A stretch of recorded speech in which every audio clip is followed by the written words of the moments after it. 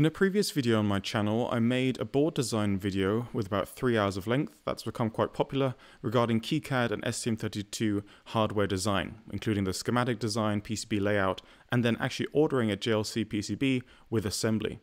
Today I'd like to do an updated version of this video, pretty much raw and unedited, but also in Altium Designer this time, so you can compare the design flows within KiCad and Altium. This will be good for beginners looking into embedded systems and so forth. I'll add an STM32 F4-based microcontroller, USB connectors, sensors and so forth. So the whole design flow from start to finish. I've previously made quite a lot of STM32-based boards. For example, the latest one here is this little brain board containing various sensors, peripherals, in a very small package. I also have different videos on my channel regarding the firmware development for STM32, so hopefully this channel can give you a bit of an overview of what it's like to start with embedded system design. Here are just a couple other boards that might include GPS, SD cards, different modules, and these are all boards I've designed. For example, this digital signal processing board over here, and a smaller version over here. We'll be using JLCPCB, who are also the sponsor of this video. We'll be using their parts library, getting the board assembled and manufactured by them, and I'll show you all the steps that we need to do. Remember that this video will be pretty much unedited, so I'm sorry for any speech mistakes and so forth, but I hope this gives you a nice overview of how to design a board, and of course I'll leave timestamps in the description. Thank you also to Altium for sponsoring this video. Altium is actually offering a free trial version of Altium Designer, the software I'll be showing in this video. It would help me out a lot if you go to altium.com/yt/philslab, and I believe you can get a 30-day trial. And I'll show you in this video what Altium is all about. So the parts that I've selected for this video, if you go to jlcpcb.com/parts, they actually have a huge parts catalog. So let me just quickly show you that. So everything you can pretty much need, diodes, passive components, sensors and so forth. And I've picked out a couple that I would like to put together on a board. The first, and kind of the heart of the PCB, being this STM32 F4 microcontroller. Now, currently we have the global chip shortage going on, which is a bit of a pain in the rear end. So oftentimes these parts will go out of stock quite quickly. But basically the principle for these STM32 microcontrollers stays the same. I've opted to this time go for a QFPN package, which is a bit more difficult to then route and lay out because all of the pads and pins are underneath. So maybe something different for this video in comparison to the other one. If we look at the datasheet, we can actually see what this part can do for us. So it's a Cortex M4 core, it has a floating point unit, quite a lot of flash, a fair bit of RAM, USB, which is really nice because we can then flash it via USB, we can use it as a virtual COM port, and loads of different peripherals. I'll show you how to set up this STM32 microcontroller later in the video with STM32 Cube IDE, and we can use that then to get all of the pinouts. Now, actually choosing the microcontroller or the suitable microcontroller for your purpose is pretty much a topic for a whole nother video. I've just selected this one because it's fairly powerful. At the moment, it isn't too expensive at about $6. And there's a fair amount of stock. Since then we have our heart of our PCB, we want to maybe attach something interesting to it. Just having a microcontroller on a PCB is pretty boring. I've opted to add an MPU6050, which is a sensor which contains accelerometers and gyroscopes and is typically called an inertial measurement unit. And we'll hook this up to the microcontroller via I2C and add all of the necessary peripherals and passive components around it. To power the board, we'll need some sort of linear regulator, or we could use, for example, a switching regulator. I'm using a linear regulator, an LDO, because it's pretty inexpensive, it's much easier to route, and it'll save us a bit of time in this video. For the sake of efficiency, you would probably usually want to go with a switching regulator. Of course, this depends completely on the scenario, if you need lower noise, what frequencies you're running at, what power requirements, what input voltage you have, output voltage, and so forth. The reason I'm choosing LDO, first of all, because of simplicity, but also because I'll actually be using a micro USB connector to power this board. So it'll give us 5 volts at USB in, and we'll step that down using this regulator to 3.3 volts to then feed our remaining circuitry, which includes the STM32 F4 microcontroller, which can run at 3.3 volts, or rather anywhere from 1.7 to 3.6 volts, and we'll use 3.3 volts to feed this MPU6050. So these are pretty much the main parts of our design. We have the microcontroller, we have a sensor, for example, we have a linear regulator, so step down our voltage, and we have a connector with USB. The nice thing is, if we use this USB connector, we can also get power, but also the data lines. And we saw before that this STM32F4 microcontroller actually supports USB.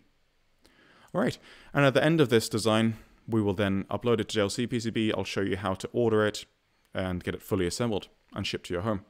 So let's move over to Altium Designer. And again, you can use this link to get a free trial and kind of follow along for yourself, even if you might not be using Altium Design at the end of the day. I hope this video will still be useful to show you some hardware and PCB design tips. So in Altium Designer, the first thing we need to do is go to File, New, Project. Depending on what version of Altium Designer you have, you might have things like version control, but I'm just going to click Local Project and give it a name and save it in a certain folder. Let me call this Altium STM32 Example PCB, for example. You can add some parameters if you want to make it a bit neater, but I'm just going to click Create. You can see on the left-hand side here, I now have an empty project. So the way it works in Altium is you actually have to add schematic files, library files, and so forth to it. The first thing I'm going to do is right-click and add New to Project and Schematic. You can segment your schematic so to different pages. One could be power, one could be the STM32 microcontroller, one could be for the sensors, one could be for connectors, and so on. For the sake of simplicity and because our design won't be that big, I will just put it on one schematic.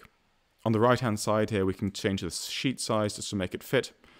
In essence, you always want to make it as readable as possible. So if other people check your design, you don't want them having to look around, okay, where the hell is this part? We have to save this, so I click Save, and here I'll just give it a name. I will just call it Altium STM32 Schematic, for example. Save that, and it's added to the project. Later on, we'll also need to add a PCB design file, which we'll do later. One thing that is different from Altium to KiCad is the way the library system works. In KiCad, we have libraries pre-installed with standard footprints and so forth. In Altium, that is a bit more complicated, or different rather. We can add our own libraries where we have to create our own footprints and so forth, and schematic symbols, but there's also this manufacturer part search. So I could type in something with like STM32, press enter, and every time I see this little green chip symbol, I can right click and place the part and add it to my schematic without having to draw the schematic symbol or the footprint. So it takes a bit of getting used to if you started out with KiCad, but I kind of prefer the Altium version these days. I've also created my own footprint and symbol libraries, so I'll add that now. So I've right-clicked on here and clicked Add Existing to Project. I have my existing footprint and schematic symbol libraries, which I'll just add to this design. And I will make these publicly available in my GitHub repo. I'll leave a link to that in the description below. So you can see I have now added some footprint and schematic libraries. So the schematic library, if I just double-click on that and wait for it to open, is a collection of parts or symbols that we then place on the schematic. The way it works in Altium then is that you have to link each of these individual schematic components to actual footprints. And you can see, for example, the 3D view down here of that specific item. I can add manufacturer IDs, part numbers, any other parameters I want over here, even IBIS or various other models. Typically, I will always add a manufacturer name and a manufacturer part number. The way I've done it personally also is added just very generic components like capacitors of a certain size and a certain voltage rating. Same for resistors and so forth. And any more specific components, for example, this flash memory, I will create my own schematic symbol and footprint. I have a video on my channel that describes how to create footprints and schematic symbols, and I'll leave a link to that in the description below, and I hope you can check that out before we move on. But going back to the STM32 schematic, I will actually use the manufacturer part search over here. Going back to JLC, I simply have to copy the part number and then copy it in here. So sometimes, annoyingly, Altium doesn't want to do copy paste, so I'm just going to type it in, F41CU CEU6. And luckily, it has this little green symbol on it. That means we can place it on the PCB schematic. So right-click, place. It'll download it from a server. I just click, and there we go. We have it in our schematic. Another way of doing it is I've installed this plugin. I think this is the Semaxis PCB library. And you can click on that, and then there's basically just a database. You can type in the model name of an STM32 microcontroller, click search, and in that way you could also add it to the schematic if you can't find it anywhere else. Usually I would recommend making your own schematic symbols and footprints using the datasheet, because you can just be sure that you've done the right job, hopefully. Okay, so we have the STM32F4 microcontroller over here. So let's add the other parts, and later we'll figure out the pin out. To get an STM32F4 microcontroller up and running, we need a couple different things. We need decoupling capacitors that connect to the power pins. We probably need a crystal oscillator, even though an STM32 microcontroller has internal crystal oscillators usually. But for things like UART, where the timing is critical, it's preferable to have an external crystal oscillator. There's one called the HSE, which over here is at PHO and PH1, the pins, and that's the high-speed external crystal. This will probably be something like 16 or 24 megahertz. We also have an LSE, which is a low-speed external oscillator, which is this OSC32 at pins PC14 and PC15. This is used for the real-time clock. Typically, most of my designs only have the HSE oscillator. In this particular case, this package has some other pins as well, including this VCAP1 pin. And if we look at the datasheet for the specific device, we will see that this pin needs to be connected to a 2.2 microfarad low ESR electric series resistance capacitor to make sure that this pin functions correctly. Essentially, this is some sort of regulator input-output internal to the die of this MCU. And you will find all of this information in the datasheet. And this will depend on the package. But most of the stuff I'm talking about here will carry over to all of the other STM32 microcontroller packages. Some larger devices like the STM32H7 might have more pins, they might have some power management pins and so forth. But again, all the information is usually in a reference design or in the datasheets itself. So, moving on. Let's add some power symbols, and in Altium that's up here in the middle. So I can right click and place, for example, a VCC power port. If I click tab, I move to the right side, which is the properties window. I'll be running this microcontroller at plus 3.3 volts, so I'll type that in as a name, press enter, and I can move it around on the schematic. Now, I place it using left click, and I can use Control W to draw a wire. So I'm drawing a wire here, I'm connecting it to VREF, VBAT, VDD, and all the VDD pins. Now VREF Plus is actually, I believe, to do with the analog part of this MCU. So this will be the reference voltage for the analog to digital converters. Because of the simplicity of this design, I will just be connecting this straight to 3.3 volts. For more sensitive applications, I would suggest using some sort of filter. So that might be a farad bead or a small inductor to slightly decouple or low-pass filter the voltage at the VREF Plus pins or the VDDA pins. The VBAT pin, if not used, should be tied to 3.3 volts, or rather the system supply voltage. You can also connect a battery in case VDD is down, so the other supply rails are down. You can still run the real-time clock using the VBAT pin. On the other side, we have the ground pad and we have these VSS pins. And these are for a ground connection. So right click up here again, place ground port. I don't like having the ground name show under the symbol. I think that's fairly obvious. So I'm going to press tab and click this I over here to get rid of the ground name, or rather the designator. So I'll move it somewhere, click to place, again Control W, and I can connect all of this up. There we go. Now, the first thing we need to do, again, for every supply pin, we need to supply a 100 nanofarad decoupling capacitor. And later on, this will be placed really close to the actual package itself.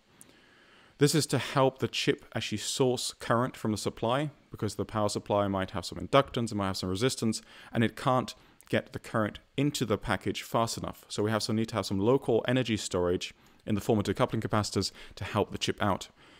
So I will go over to components on the left here, and then go to my library which I created, which is schematic lib fills lab in my case.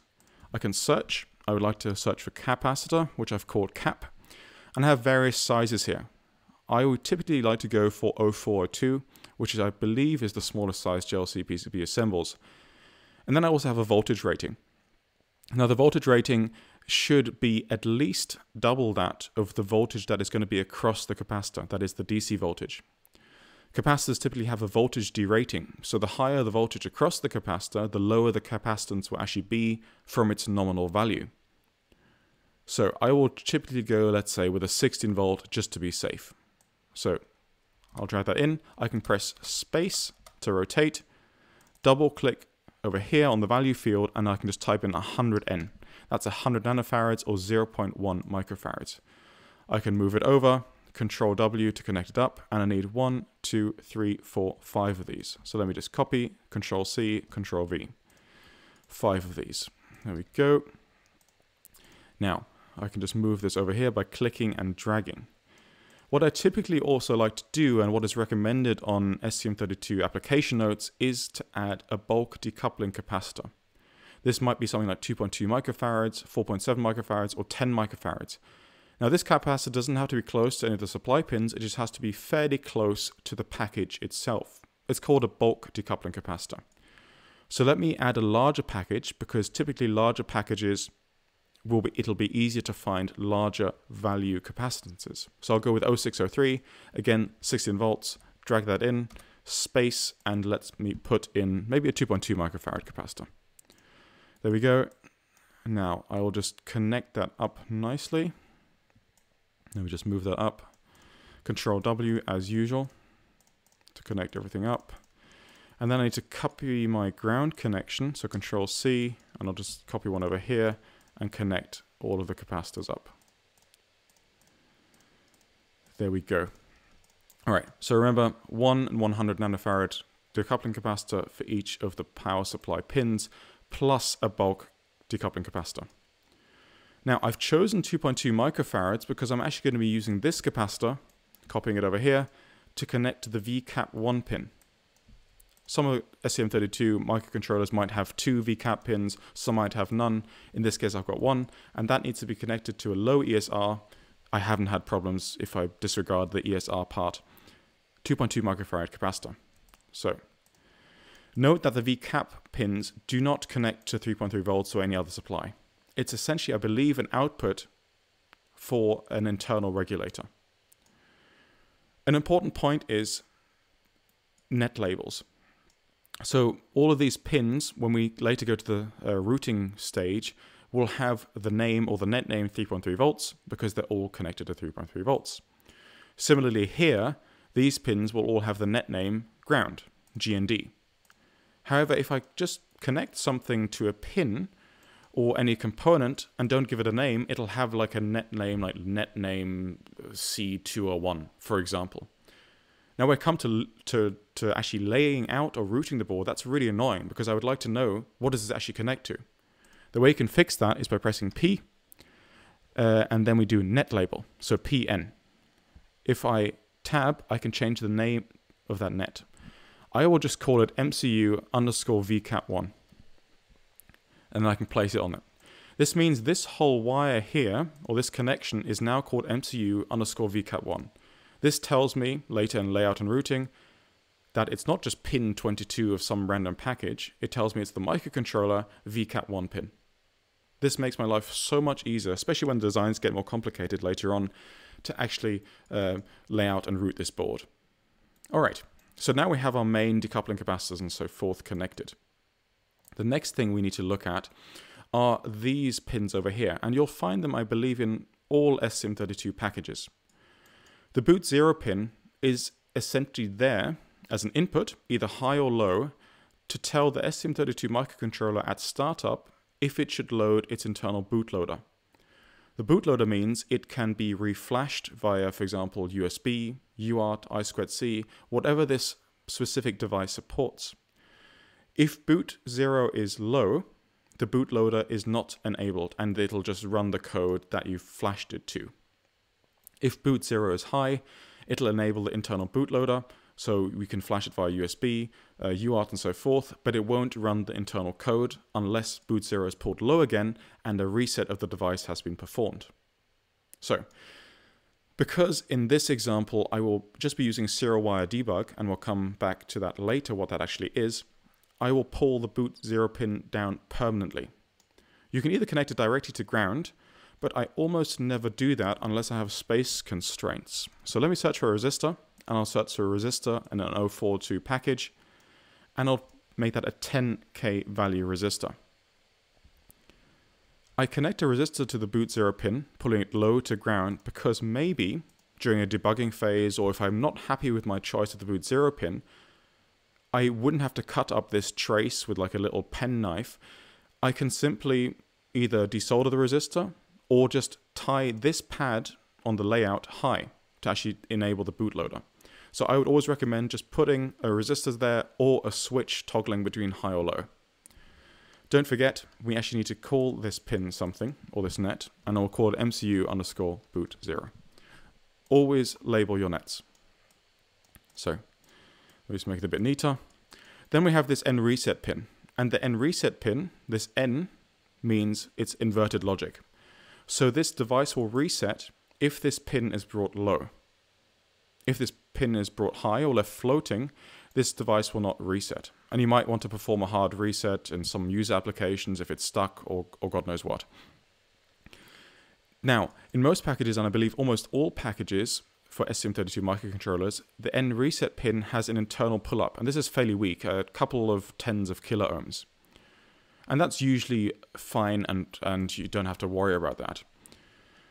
To prevent spurious resets, I typically add a 100 nanofarad capacitor to ground, essentially forming a small filtering or debouncing circuit.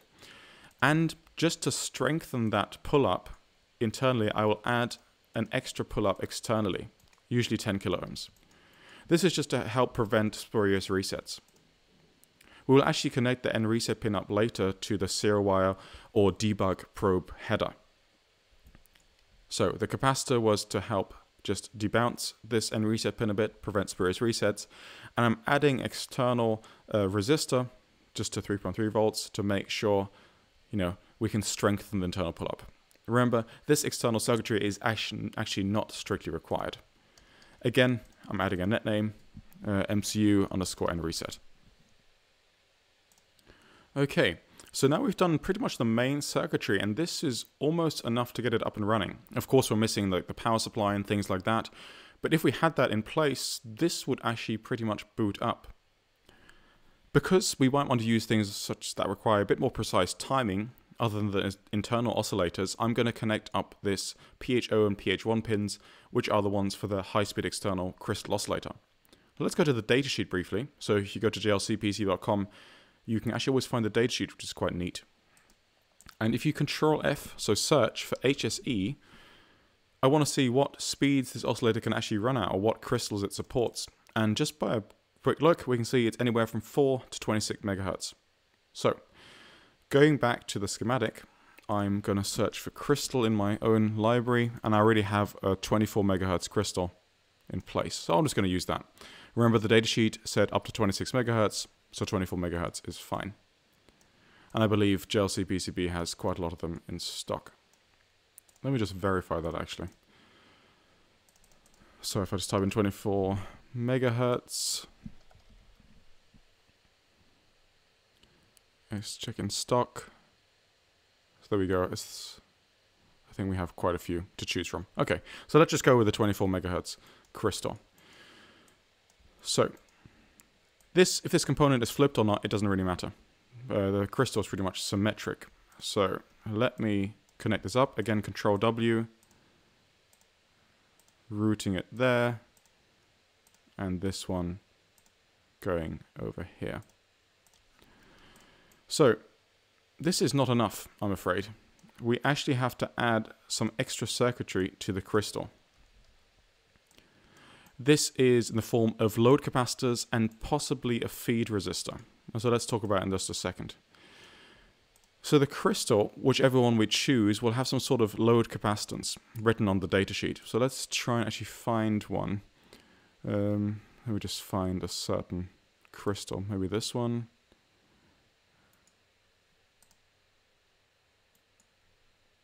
There we go. Here we have crystal.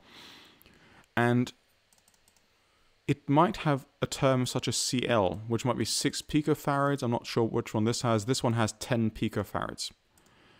Now, the way we would determine the load capacitors, and these are essentially capacitors which we connect in this way. Let me just show you in 1 second. One over here and one over here. And these are connected like this, and then the other side to ground. Now we need to calculate a value for these two capacitors, and that depends on the load capacitance of the specific crystal. Essentially, we take the load capacitance of the crystal, so in this case I believe it was 10 picofarads. We subtract some sort of stray capacitance, maybe 2, 3, 4, or 5 picofarads, and then we multiply that number by 2. So we start with 10 picofarads, we take off, for example, 5 picofarads, that gives us 5 picofarads, and we multiply that number by 2, which gives us 10 picofarads. So, I know that was a pretty loose explanation. There is actually an application note from ST, and if you simply Google for STM32 Oscillator Design Guide, the first thing that pops up will tell you all about what you need to know, how to actually properly choose these load capacitor values, how to choose a feed resistor, and so forth. And here you can actually see the connection. So this is internal to the microcontroller, this is external. I've added some load capacitors, and you can also add this external feed resistor. I won't do it in this case because I've never really had a problem without it. This feed resistor, together with a load capacitor, forms a low-pass filter, which can filter out higher harmonics, higher than the crystal fundamental frequency, as well as it can reduce the drive strength of this crystal. Because if you overdrive the crystal, if this circuitry is too strong, if you overdrive the crystal, you'll get harmonics. And these harmonics could influence the timing accuracy of the device, or maybe even not make it work. I haven't had problems so far, but maybe it's also good practice to just add a 0 ohm resistor in series. Actually, let's just do that. So if I just cut up my connections here, I will find a resistor 0402 package, just drag that in, and that needs to be connected to OSC out. And I'll double click, give it a value of OR. If my resistance values are below 1 kilo ohm, so I can't write like 1K, 2K, so forth, I will always add a capital R to the end just to make sure people know this is a resistance. So resistance series, and then I route that off to my load capacitor. And on the other side, that doesn't need a feed resistor. So 0 ohms is really nice because essentially it's a short. And if I feel like, okay, or if I know, or if I can measure that my circuit has actually been overdriven, or that I need to add some more low-pass filtering, I can change this to maybe a 10 ohm, 22 ohm, or a different resistor. 0 ohm resistors or do not place resistors are really, really useful in circuit design. Let me just add the ground connections to the other side, and the crystal package, I think on pins 2 and 4 also has ground connections. Now, I can't forget to add net names. So again, P, N, I will call it MCU OS in, and MCU OS out. Now, because I have the 0 ohm resistor in series here, this net name is not MCU OS out, and I will need to give it one. So you can see, actually, if I click on it, on the top right here, the net name is netC__2, so not very nice. So let me copy, and let me just call it crystal in. There we go. And make sure you actually align it properly, because if I keep my net name here, it's just very hard to read. So make sure it's always aligned and nicely visible. Okay, so now we've done our decoupling capacitors, we've done our main circuitry for the bootloader and reset pins, and we've added a high-speed external crystal. The next thing we need to do is then add some other circuitry. This could be our sensors, our power supply, and so forth. We'll later, at the end stages, do the pinout of this device. Okay, so the next device I would like to add is this inertial measurement unit. And this will hook up then to our microcontroller. So MPU 6050, I can look at the data sheet, and I've used this several times before. It's a pretty standard accelerometer and gyroscope, inertial measurement unit, and this one uses I2C. If you go through the datasheet, you can typically find some sort of block diagram or hardware design description. It's usually close to the end, but let's see if I can find it. So for example, here you can see some sort of connection diagram, but I'm actually looking for a different one. This will tell you how to hook up this device. And here it is. After some searching, it's page 22, and this is the typical operating circuit. So we have the MPU 6050, and these are the essential components to make this chip function. Again, we need some sort of bypass or decoupling capacitors, various ground, data connections, power connections, and so forth. This will also run off 3.3 volts. So basically, we just need to copy over this schematic into Altium. So in Altium, again, I'm going to use the manufacturer part search. And I'm going to type in MPU 6050. There we go. It's got the little green icon again. Right-click, place. It'll download it, and I can just place it there. One thing I have to say with these manufacturer part search parts is I don't really like the pin description of these. So normally I would put my power pins right at the top, I put my ground pins at the bottom, and various other pins grouped logically. So if you look, for example, this package, again, I have the power pin down here, some ground pins down here, and the pins not entirely logically spaced out. That's the thing, if you make your own components, your own schematic symbols, you can decide that for yourself, what you think is the best. Okay, so let me just hook this up as according to the datasheet. Alright, so I've pulled up the windows side by side. Normally I have two screens, so I have, for example, the schematic or the datasheet on one side and Altium on the other side to make it a bit easier, but for the sake of this video, I'm afraid everything has to be on one screen. So I'm going to start with my ground connections. Pop that over here. Again, because it's a QFN package, it has a center pad in the middle, which is typically called EP, which is connected to ground. Then what else do we have? We have 13, which is our VDD pin, which can connect to 3.3 volts. Copy that, space to rotate, and that needs a 100 nanofarad capacitor, or they write it as 0.1 microfarads. Just copy that over. There we go, and that needs a ground connection. Okay, what else do we have? We need pin 10, which is here the reg out pin, which is not connected to any supply. Again, it's some sort of internal regulator again, and it's connected also to a 100 nanofarad capacitor. Drag that down and hook it up. Again, I'm going to give it a little net name, so P and N. Then I'm going to call it IMU underscore reg out. So this is nice because it lets you distinguish between different packages. So inertial measurement unit is IMU and MCU is over here. And this will help me out tremendously when it comes to routing and layout later. We have VLogic, which is pin 8. If I look on the datasheet, that's a 10 nanofarad capacitor. And that is then connected to VLogic. The reason it's VLogic and not VDD is that actually we can run this device, this MPU 6050, at different voltages. So for example, if a microcontroller runs at 1.8 volts, I would connect this to VLogic to 1.8 volts because that's our interface logic voltage, whereas VDD is the supply voltage for the remainder of this chip. But since we're running everything at 3.3 volts, it makes our life a bit easier, and VLogic will just be tied to 3.3 volts with this 10 nanofarad capacitor. So let me just change that to 10N. Whoops, that's not right. It's 1N. 10N. Again, drawing some wires. VLogic. And 3.3 volts. Space to rotate. And because it's tied to 3.3 volts, I don't need to give it a net name. The net name is 3.3 volts. We also have CP, which is 2.2 nanofarads. And that is also some sort of internal regulator because it's not connected to any of our voltages. So let me just rearrange this a bit just to make it a bit neater. And that's 2.2 nanofarads. So I'll just do 2N2. So I could write 2.2N, but the dot is typically harder to read, especially if the schematic turns a bit small. Just imagine trying to read a dot there. So typically I will always write 2N2 instead of 2.2N. That connects to CP out. get that up here. This again needs a net name. So double click IMU underscore CP out. Okay, there we go. And I think that is all the essential circuitry. Then we, of course, you have all the data connections. So I2C has 2 lines. That's the data, and that's the clock line. Now, you can configure the MPU 6050 to do some extra funky stuff. They have auxiliary connections for another I2C slave. They have clock inputs, clock outputs.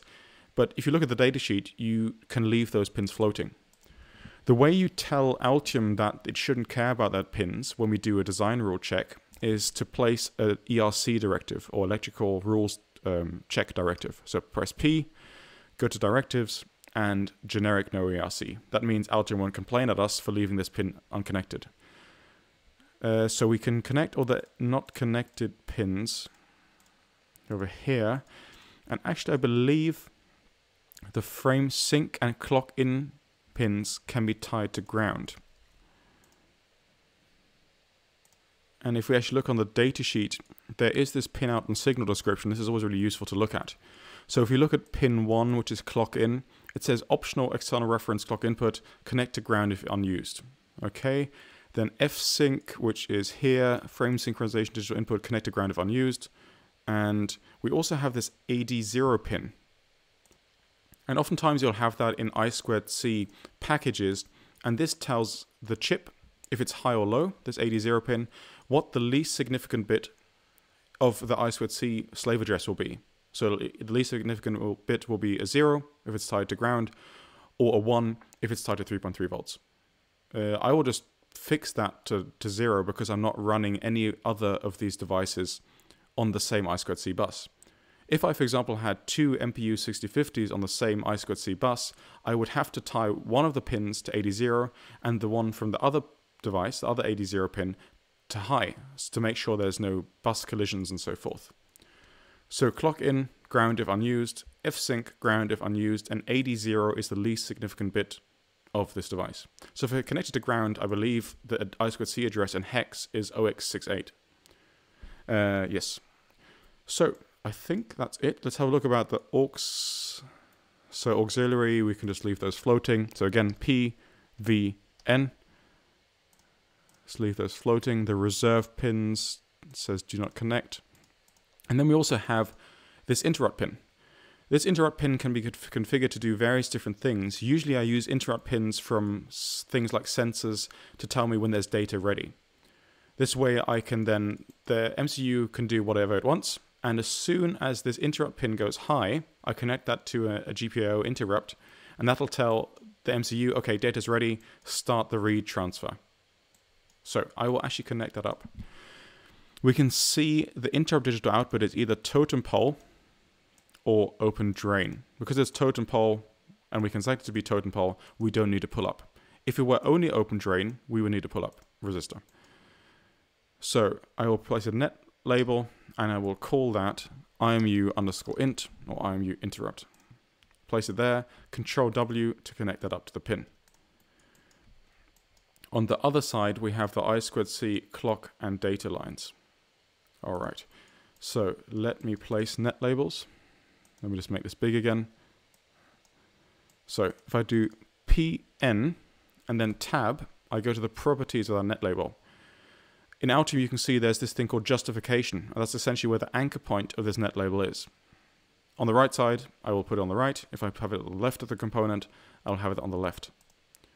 There we go. And tab again, I will call that IMU SCL, and I will call it IMU SDA. So the naming for this can be a bit difficult because essentially these clock and data connections from the I2C will go directly to the MCU, not via any sort of series resistors or anything. So it's the question, what do you call them? Do you call them IMU SCL or do you call them MCU SCL? In this case, for such a simple design, it doesn't really matter. I'm just going to call them IMU SCL for now. So hook them up over here. We'll come back to this, but I2C is an open drain bus. So the drivers are both open drain on either side, and we need to place pull-up resistors on the bus. Once we do the pinout assignment for this microcontroller, we will add the IMU I2C pull-up resistors. I typically like to place the I2C pull-up resistors closer to the host, which in this case is the STM32 microcontroller. That's why I haven't included them at the IMU here. So remember, we still need to remember the I2C pull-up resistors, but we'll come back to that later. Effectively, this is now all the circuitry that's required for the MPU 6050. If we connect this up and we, remember to connect the power supply and so forth, this will actually boot up and run, given that we've connected it properly to the MCU. Just notice I also made a mistake here. I said not to do 2.2U, it's 2U2, because it's harder to read. There we go, 2U2. I'm glad I caught that. Okay. So let's look at the next bits we have to add. We've added the STM32 microcontroller, we've added the MPU 6050. Now, of course, we need some sort of power supply. Because we're going to be using this Molex USB connector, which will supply both data and power to the board, we need to step the 5 volts coming from the USB rail down to 3.3 volts. And I'll use this, it's not the greatest regulator, because it has quite a high dropout voltage, but it can do up to 800 milliamps of current, which is complete overkill for this scenario. But it's such an easy, simple package, and it's so readily available that, why not? So going back to Altium, again, using the usual search, AMS1117, 3.3 volt version, we have the little chip icon here, right-click place. There we go. And this is our voltage regulator. Let me just, if I drag my mouse, and I can just move these components around just to organize them maybe a bit nicer. So we have that and the voltage regulator up here. At the end, when we're done with the schematic, we'll actually draw some bounding boxes around these parts just to segment them a bit better. Now our power input will actually be coming from this USB connector. So I'm going to copy the part number. Let's hope it works. Of course it doesn't. So 473460001. There we go. Luckily it's also green, which means you can right click and place. And we have a connector. So the flow will be, we have this USB connector, we'll connect the power and ground to our circuitry, and the data lines to the microcontroller. So let's get started with the USB connector. We have various mounting holes, and these mounting holes depend on if you're using your device as a device, a USB device, or USB host. Now, I would recommend if it's a USB host to connect the mounting holes to ground. Essentially, the mounting holes are the shield. If it's a device, you typically, I believe, want to leave these floating. So I will do another directive telling Altium to not care that I'm leaving these floating. Oops.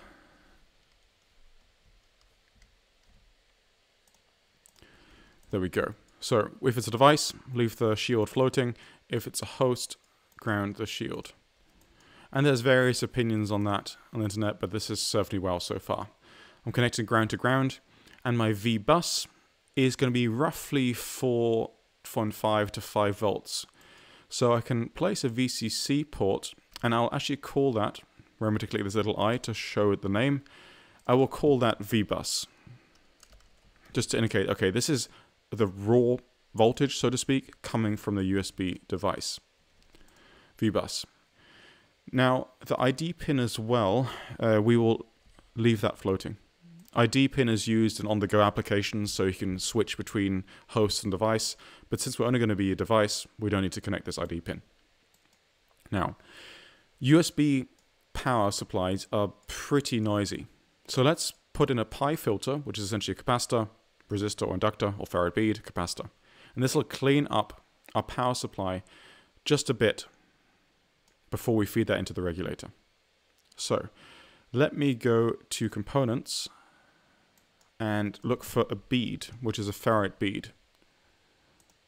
So it's inductive up to a certain frequency, then it's resistive over its intended frequency range, and then it becomes capacitive. So essentially it dissipates, you could say noise energy, very loosely speaking, is heat. Typically, and choosing farad beads is actually quite a complicated topic, and I'll leave some links in the description of how to properly choose a farad bead. You want to size it for an appropriate DC bias current, so the current that is actually drawn from the supply. You want to cover a specific frequency range, and it's actually fairly difficult to choose it properly. For the really simple applications like this, you can get away with just using I know, a 30 milliohm, 120 ohm farad bead connected like this, and we'll make that into a pi filter by using these 2.2 microfarad capacitors either side, connected up like this. And this will filter, at least to a certain extent, the voltage coming from our noisy supply rail from the USB line. Now, typically with connectors, you also want to provide some sort of ESD protection. And this could be in the form of some sort of TVS diodes. So I have, for example, like a TVS diode over here, and you would place that before any other components and connect that, for example, between VBus and ground. And you want to do that pretty much on all connectors, and then place these components close to the connector as possible. For the sake of simplicity, I won't be doing it in this video. Choosing TVS diodes is another whole video topic in itself. And also keep in mind that a lot of these packages, for example, the STM32 microcontroller or some of these regulators, will have a limited, but they will have an amount of ESD protection inside. So far, I haven't had any problems, assuming you handle the boards, the receive boards fairly well, with any ESD damage or anything like that. But I would always advise to add ESD protection. In this case, I'm not doing it for the sake of time, and because choosing ESD devices does require a bit more time, more than we have in this video. But also to remember to look at the specs for the ESD protection of each of these devices and make sure you add them to connectors. So I also want to add then a power flag, so it's going to be plus 5 volts nominally after we filtered it. So we get our VBus in, we filter it using this pi network, and we get 5 volts out. And this 5 volts will then be fed into our low dropout linear regulator. Because we'll also be using a USB, we will have to hook up these USB differential pair to our microcontroller later when we do the pinout. But I can really give them a net name now. So press P, N, tab, change the anchor, and I will call it USB DN. Now I'm doing _N, and here I'm doing _P, because that is one requirement to tell Altium that this will be a differential pair. Another thing I have to do, let me just move this over here, is then add a directive. So I can press P, go to directives, differential pair. So if I just place 1, you can see the squiggly line means Altium is not liking something, and it means it hasn't found the other differential pair. I need to copy it and put it over here. So now Altium is happy, and I've marked that this is a differential pair. And we'll need that later when we do the routing. Another thing you can do, and I typically do, if I have many different differential pairs in my design, for example, USB 2, I might have some HDMI running, and you can give them differential pair net classes. So I might call it diff USB over here. And then I'll copy that, so they make sure they both have the same differential pair net class.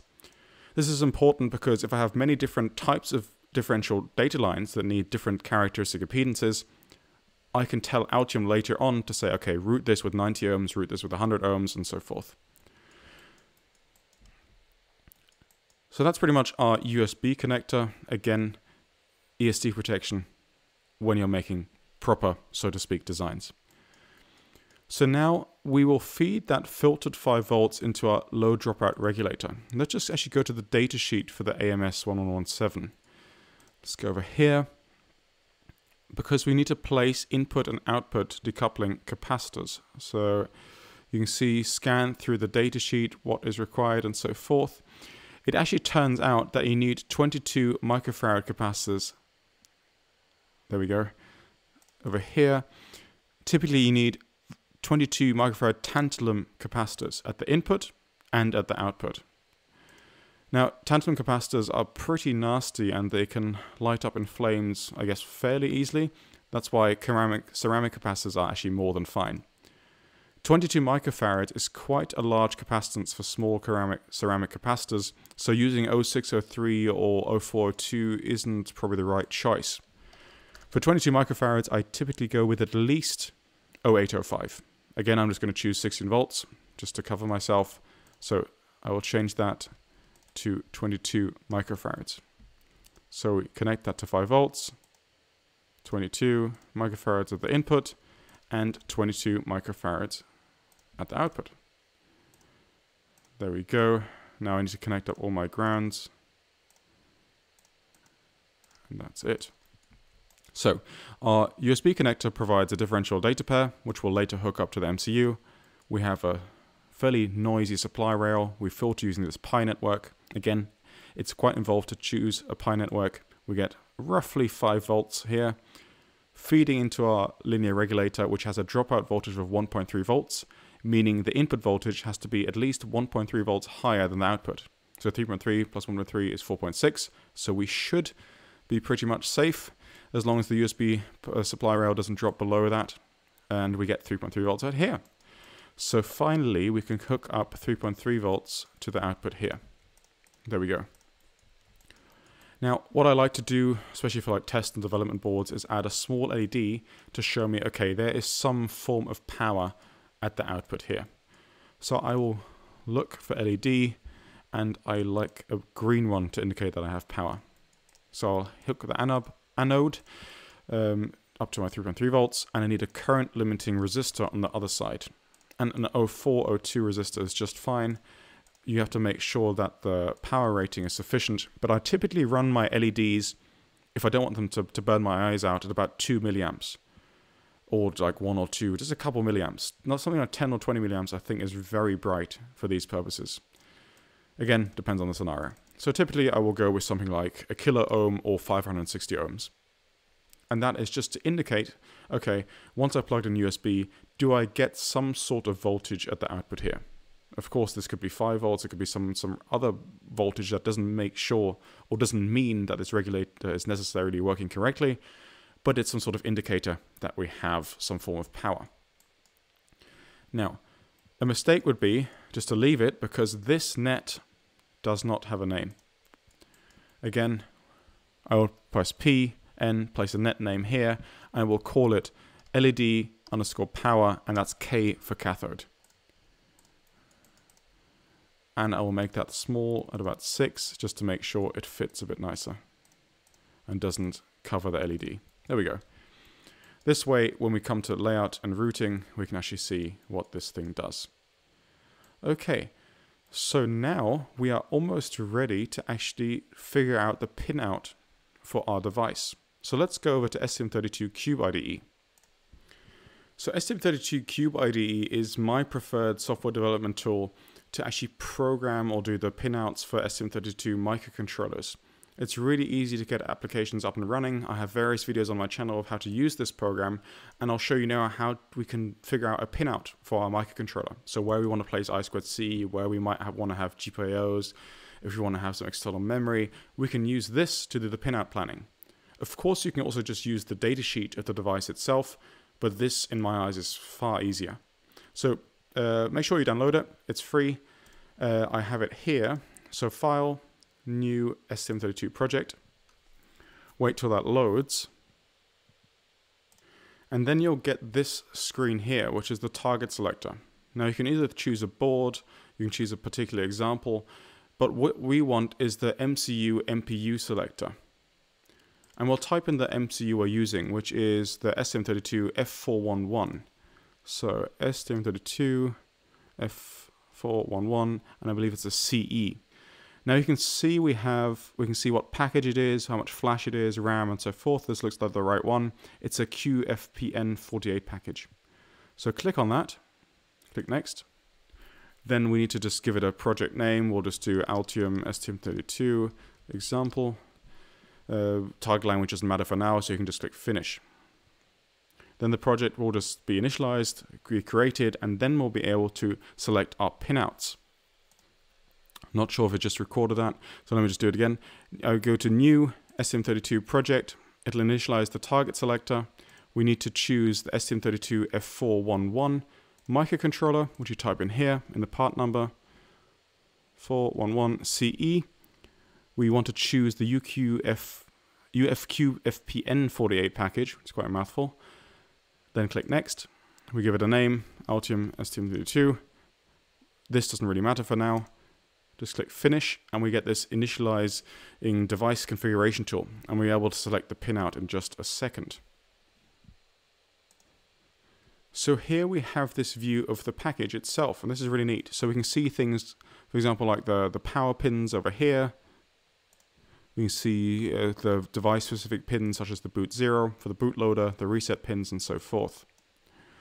So what we need to do, we can either click on individual pins, and we can see what they might be able to do. GPIO inputs, analog pins, oscillator pins, maybe something like a UART or timer channels, and this is how we then can select our pinout. Another way of doing it is going over here on the left-hand side, and then going through various menus here. So we can see, if we click on connectivity, the device can do all of these functions. Maybe not all of them at the same time, and that's what you have to figure out if you have a more complicated product. We will need I2C, and I will just go with I2C1. If I click on it, choose I2C, and it'll choose these pins for me. I can also control click on the pins and see alternate positions of these pins. In case I'm not happy with the pinout, I can move them around a tiny bit. If I don't like where the I2C pins are, because maybe they're too close to the boot 0 pin, I can just choose a different I2C bus. For example here, the pins are spread out a bit, but maybe I can move them, and things like that. So you can just have a bit of a play around, but basically let's just stick with I2C1 for the sake of simplicity. Of course we have, so this will hook up to our IMU, and of course we have a high-speed external oscillator. So if you go to RCC under System Core, we can go to high-speed clock, HSE, click, and crystal ceramic resonator. And this enables the PHO and PH1 pins. Later on, you will then go to the clock configuration tab over here, type in your input frequency. I believe for us that was 24 megahertz, choose HSE, and then you can set up things, for example, the clock frequencies and so forth. Basically, you can type in, for example, 100, click enter, and it'll try and find a solution for you. But this is later when we, for example, want to program this device. It's not really necessary for pin configuration, but it's nice to use this to verify that our clock or crystal frequency actually makes sure we can run at the desired speeds. So back in the pinout and configuration, we have configured the IMU I2C interface. We have configured the clock. We also need our debug interface. Because I've pulled boot 0 low, meaning I've disabled the internal bootloader, we can only program this device, unless we pull boot 0 high, via serial wire debug or JTAG. So in sys, click on debug, and I will enable trace asynchronous serial wire debug. Basically there's serial wire, which enables these two pins, which is the data pin and the clock pin for the debug probe. Or if I click on this one, I get a third pin, which is a trace output. And this lets me plot variables and do other stuff. Typically, it's okay just to have the serial wire DIO and the clock pins, but if you have the space, you might as well root this one out as well. Okay, so what else did we have in our design? I think that's pretty much it. What else? We need, oh yeah, the IMU interrupt pin, which should be an interrupt pin on the microcontroller. So ideally that should be close to the I2C pins, because I'm imagining the MCU is here, the IMU will be over here to keep the I2C lines short. So let me put an interrupt pin, for example, I don't know, we could do at PB8. PB8 I will choose as either an input, but if I want to enable interrupts and able to fire them, I have to click on GPIO XI, which is an external interrupt. Click on that. I can also right-click on these pins and enter user label, and I will just call it IMU_int. This just improves the readability, but does nothing really to the functionality. Just as a little tip, you also, once you enable interrupts, you also have to go to the interrupt controller and click this to enable the interrupts on that line. So that's pretty much it. What I like to do as well, we could maybe include a little header or connector that routes out some of these other pins. And these could be fairly random. If you want to choose, you could maybe choose some timer pins or something else. But basically, I'm just going to make a little header and route them out to some pins down here, just so you have a play with and you can see how you might be able to do that. Another thing I want to do is include some sort of debug LED, and I will just do that on PB13, chosen pretty much completely randomly. I'll choose that as a GPIO output, and I'll right-click, call it LED. I like to have at least one LED on an MCU. Just when I first get the boards and first program them, that's the first thing I'll do. I'll write a little program to just flash this LED, just to make sure at least, okay, the outside circuitry is somewhat working. So now we have that, we can transfer that over to Altium. So let me just do that. So apologies for things being a bit small. What we already have are these oscillator pins, and that's over here. We already have the boot 0, the N reset. What we need is the LED. Let's start off with that. So PB13, over here is the LED. Again, I search for LED. And how about a red one this time? And again, I need a current limiting resistor. I will just choose 1K as well. You need to make sure that the microcontroller can actually source or sync enough current that you need for LED. Typically, that's going to be a couple milliamps, maybe 5 or 8 milliamps max. It depends on the device and on the pin. So I typically just drive them with 1 or 2 milliamps, and that's usually fine. Let me just create some space over here. There we go. And ground connection.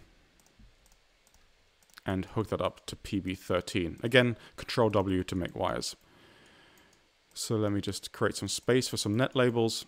Again, press P, N to create a net label. I will just call that MCU LED cathode. Sorry, that's the anode. And I will call this the cathode. Again, for the sake of routing. Now these are overrunning everything, so I am just going to change the font size to something like 6 or even smaller. There we go. This way we have a net label, and we can, this will help us out with layout and routing. Again, current limiting resistor chosen fairly large to make sure we're not over or drawing too much current from this pin, which might destroy parts of the device. Okay, so we have IMU stuff over here. So I can copy the labels from the inertial measurement unit, these, and move them to PB6, PB7, and PB8, which is on this side. So I'll change the anchor just quickly. All right, PB6, PB7, PB8. So PB6 was SCL. PB6 is SCL. PB7 is SDA. And PB8 is IMU interrupt, which is the input. Now remember I said I2C is an open drain bus, so we need to add pull-up resistors. And I wanted to do that on the host side, so we can't forget that. I'll look for some 0402 resistors. At a voltage of about 3.3 volts, I typically go with 2.2 kilo ohm resistors, both on the clock and on the data lines. So let me just hook that up. And this is sufficient also for I2C fast mode in most cases. You can try and go a bit higher if power consumption is an issue, but this has worked fine for me so far. So hook them up to 3.3 volts, and that's it for the I2C and for the IMU parts. Now, we also have the debug connections over here. So that's PB3. Let me just move that over here. That's PB3, which is SWO it's called. So I'll just call it MCU_SWO. Hook that up. We have PA14, which is SW clock, and that's over here. Again, I have to change the anchor. And that is going to be MCU SW clock. That was PA14. And we have PA13 over here, which is the data input output. MCU_SWDIO. Okay, that's just switched around. So clock is 14. DIO is 13. There we go. All right. So that is all the debug connections. We have the crystal, we have the IMU, and LED. I wanted to hook up just some random pins pretty much, just to show you that you can just hook them up to a connector. So I'll just choose PA4, 5, 6, 7. I think that should be fine. And I will just press PN. I type in MCU_PA4, and I can click, and nicely enough, if I have a number at the end of a net label, Altium will actually increment that number. So PA4, PA5, PA6, PA7. There we go. And of course, the pinout depends entirely on your project. It depends on our entirely needs, and you might have to do some rearranging and mapping around. I just want to show you a very, very simple example of how you can select a pinout and how you can hook up some really simple devices. Now we have some unconnected nets. What I'll do is, again, PVN for the electrical rules check. I'm just going to put that on the unconnected pins. So let me just do that. It's a bit boring. Okay, and that is almost it. What we're missing now is actually some way to access the serial wire debug connections. The way I do that these days, instead of using always a dedicated connector or a header, is use this tag connect footprint. Essentially, it's a little adapter cable for the ST-Link. The ST-Link is this little programming adapter which plugs in via USB to your computer, and you can then pop that in with the SWD connections to your STM32-based board, and that lets you program, debug, and so forth. Now, instead of using a dedicated header on your board, I use just these pads. So it saves space, it saves costs, I don't have to pay for a connector. The Tag Connect adapter cable is fairly expensive, but I think it's worth it because you save on space, you save on connector costs, and so forth. So in the long run, it's worth it. So I've made a little footprint already in Altium. So if I just look for TC2030, it's a Tag Connect solderless header. I just drag that in, and we just essentially have to connect up VCC, which is our 3.3 volts. We need to connect up ground and all of the serial wire debug connections. So it's the clock, the data, this,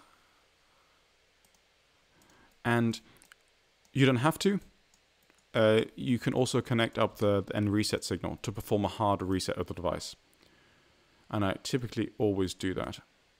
But essentially for debugging, all you need is pretty much just ground and the DIO and clock signals. But for the sake of completeness, I like to include everything. You never know when you might need these other signals. And this header is essentially our debug or programming header. Again, if we change the settings for the boot 0 pin, we could use USB to connect. And that reminds me, we haven't connected USB. So let's go to STM32 Cube IDE. This is almost the main thing. So we can go to USB on the go full speed, which is the physical layer inside the chip. Click on mode and click on device only. And that enables PA11, which is D-, and PA12, which is data plus. So PA11, D-. Let me copy that. PA11, D-, PA12, D+. There we go. Now we just have to hook that up. So there we go. Remove the ERC. Let me just double check. PA11 is D-. Yes, PA12 is D+. Okay, phew, luckily spotted that. And that's pretty much it. Now, I said we have these connections here, which you might want to connect up to a header. I typically use these JST-GH connectors, which are clicking and locking. Fairly nice. They're a bit hard to find these days, but I have a footprint for it, so let me just pop that in. So JST, it's a 6-pin header. In Altium, if I hold it and drag, I can press X to mirror and also Y to mirror. So I'll just move the designate over here. I would advise to always place as many ground pins as there are signal pins. But for the sake of time, simplicity, and because we have a low pin count, I am just going to provide one ground connection and one power connection to this connector. But typically you always want some sort of return path for all your signals. Then I'll just copy this, press X to mirror, and then I can just connect it up. And to change the anchor again as usual, and then just place them and I can connect them to the individual pins. What I could also do, maybe to make it a bit neater, is move the connector over here. There we go. And then just route that directly out. And oftentimes this might be a neater way of then designing or routing your schematics, just to make sure you know, okay, instead of having this air jump from here down to here to a connector, I hook it up directly. And I believe, unless we've forgotten something, that's pretty much it. Now you might want to provide series current limiting resistors between the MCU and this connector over here, just to prevent any short circuit or limit the short circuit current. Again, you will want some sort of ESD protection. You might want to filter this 3.3 volt rail that any external noise isn't passed onto the board or vice versa. But for the sake of time and simplicity, I think we'll just leave it at this. The next step is then to annotate the components. So you can either do that manually by, for example, double clicking, changing this to J1, J1, I'll get it right the third time, let me just try. J1, for example, Farabead 1, capacitor 2, and so forth, but you can also let Altium do that for you. The way to do that is to go to Tools, Annotation, and Annotate Schematics, and then it'll propose a certain designator for each component. You can choose the order of processing and so forth. I typically prefer to just do it manually, especially for small schematic symbols. Sometimes it can be messed up. Also in KiCad, it's a bit hard to get right the first time. Also how you've ordered your components on the page. So I'm just going to do it manually for now. So I've just updated all the, I believe all of the component designators. And we'll see with an electrical rules check if I actually have in the end. So the next thing is to just clean up the schematic a bit. I'll just do it pretty roughly now. But you essentially want to section things off. For example, there might be the power supply section, there might be the IMU, there might be the MCU. So I can just move this debug connector or the debug header down here. Just rearrange the schematic a tiny bit. I don't think it'll look too pretty, but let me just do a tiny bit. Then there's drawing tools in Altium. So you can press P, then drawing tools at the bottom, and then line. And then you can segment your schematics off a tiny bit. So if I just click and draw it around. And I can do this for all these individual sections. Then for the IMU, over here, just fairly roughly. You can also change line thicknesses and so on. And for the MCU parts down here. There we go. Okay, another thing to do is maybe add some text. So I'm just going to rearrange this. Here. There we go. So we can do press T and then text string. And I can just type in, for example, USB connector and LDL regulator brackets +5 volts to 3.3 volts. And this will just help me later on to say, okay, this section is all this, the next section is doing this, and so forth. Maybe make it a bit bigger. You know, you can spend quite a lot of time making it neat, but it's oftentimes just worth segmenting your schematic, making it look quite neat. So microcontroller, STM32F4, and let's say, I know, peripherals. Or let's just, no, not peripherals. Okay. And lastly, we have the inertial measurement unit, which is the MPU 6050. Okay, we might also, depending on what needs you have, I would typically also add the I2C address. And I believe for this device, because we've pulled the address 0-pin low, it's 0x68. So later when I get this board, it's really easy or much quicker for me to just get started, you know. In STM32 CubeID, I don't need to read the datasheet again, figure out what the I2C address is and so forth. I can also add other comments, for example, that the voltage here needs to be 1.3 volts higher than the output voltage, or what the maximum current is of the device. It's always useful just to provide as much detail as you can on the schematic, because if other people want to read it or you haven't looked at it in 5 years, you'll be much quicker to realize what is actually going on. Of course, I would also like to give this a title. So I will just give this a title up here. Let's call it Altium STM32 example board. Then make that large. There we go. You can see on the bottom right here, we can also give the schematic a page name, number, title, drawn by, and so forth. And that's, of course, good to fill out, especially if you have multiple versions of this board, if you have multiple schematic pages. The way you do that is simply by adding a text string. And you can say, okay, this is the Altium STM32 example board. I can say what the author was, but you get the point. So we're pretty much done with the schematic.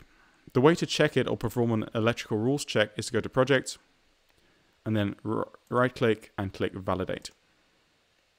Now, if no messages have come up, we're probably pretty lucky, but typically you would go to Panels at the bottom right and click on Messages. There we go. And this is essentially our electrical rules check. You quite often will have warnings and errors, things you've forgotten, and maybe I have somewhere in the schematic which I haven't seen yet, but for now the electrical rules check is looking quite good. We just simply have a warning saying that the MCU boot 0 pin has no driving source. Okay, that's fair enough. Maybe it's defined as an input, which it is by the looks of it, and it's not being driven actively. But you can ignore that because we know it's fine. And other than that, it's saying compiled successful, no errors found, which is great because we can move over to PCB layout and routing. Of course, in the real world and when you're working on your own projects, you should thoroughly check your schematic, make sure the parts are right, you've designated it right, you've done the pinout correctly and so forth. I haven't done it now because I'm doing this pretty much on the fly, but make sure to check your schematics and every step you do. So the next step then is to add the PCB document. So we have a schematic, but then of course you want to transfer all of this onto an actual printed circuit board. In Altium, we right click on the project, add new to project and add PCB. There we go, and we get a blank PCB page. We get various layers, we get top, bottom, mechanical, an overlay, which is the top silk screen, bottom overlay, which is the bottom silk screen, paste layers, solder mask layers, and so forth. I of course need to save this file, and I'm saving it in the same folder as everything else, and calling it _PCB to make it easier to see. There's some things I typically change. If I go to Project Options, Class Generation, I will turn off Generate Rooms, and that's it. There's a couple of things we can do before we import all the components onto our PCB. One of them is, for example, to define a board outline, but the main thing is to set up our design rules and our layers and so forth. So we go up here to Design and Rules, and that'll load this document up here. So we have various rules such as clearance, if we can allow short circuits, if we can check for incomplete connections and so forth. And all of these you would pretty much import from your manufacturer. So we'd go to JLCPCB, go to the capabilities section, and then see, okay, what are the minimum drill holes I can use? What are the minimum via diameters, the pad sizes, the clearances, and so forth. All of that you would import into Altium using this window over here. I also just seen I need to change my units from mils to millimeters because I prefer working in millimeters, at least when it comes to PCB layout. So I go to Properties and click MM. So going back to the design rules, to start with the design rules, I always say, okay, I want to check for incomplete connections. I don't know why that's not default. I don't want to allow short circuits. Clearance, typically I will set everything to be about 0.2. And 0.2 millimeters gives me plenty of room from my actual clearances that I need, according to JLCPCB, usually, and that's usually fine. But I would ideally advise just, copy all the clearances over, copy all of these definitions over to Altium or KiCad or whatever you're using. Okay, then I have things, for example, the width, the routing width. I will want my minimum and maximum widths to be 0.2, let's say. That's far away from the manufacturer's capabilities, and the maximum width at about 1 millimeter. My preferred widths for signal traces is about 0.3, and I can add that in here. So we also have differential pairs, but we'll come to that a bit later. Because we're using differential pairs and we want to adhere to the USB 2 spec, I'll be actually using a 4-layer board with impedance control to help me out with that. This board is completely possible to route on 2 layers, but I'd just like to show you how to do the power planes and so forth, so that's why I'm going to do 4 layers and show you how to do impedance control as well. There's polygon connect style, so if we do power pores and ground pores, I would like them all to be direct connect. depending on your size of your power pores and what connectors you're using relief or thermal reliefs can help with solderability. But for now, I'm just going to leave that as a direct connect. So I've done a really quick skim through all of these design rules.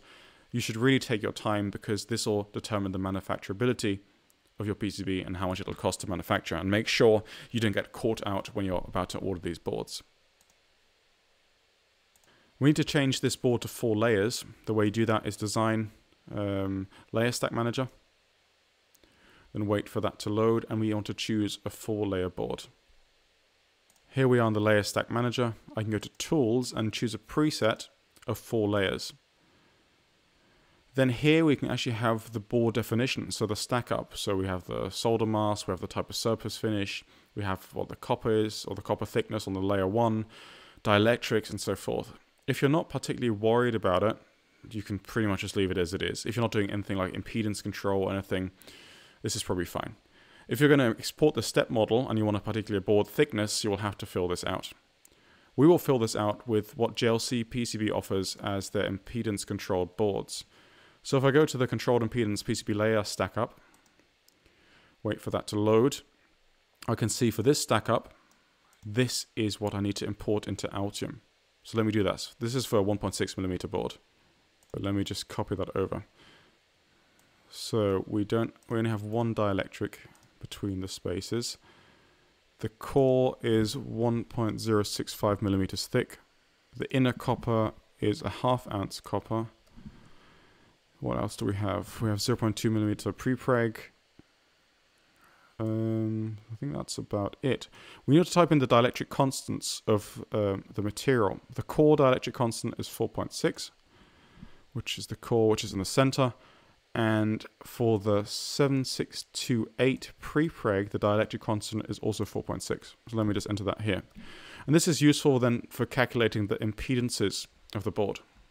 So if I save that and go back to the PCB viewer, you can see I now have 4 boards, or 4 layers, sorry.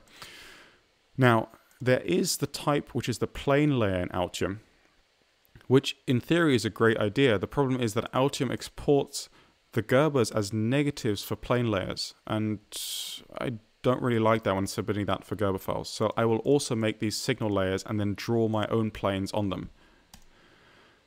Let me just change that to 1/2 ounce copper. There we go. Okay, so now we have our board set up. If we go back to PCB view, we have the top layer. We'll have an internal layer 1, internal layer 2, and the bottom layer. In Altium, I can press 2 to be in the 2D view. I can press 3 to be in the 3D view, and this will be helpful later on for checking the design. But now we want to calculate our characteristic impedance. Remember I said we have this differential pair for USB, and we want to have a characteristic impedance of about 90 ohms. The way to do that in Altium is go down here to impedance. Then I would like to add an impedance profile.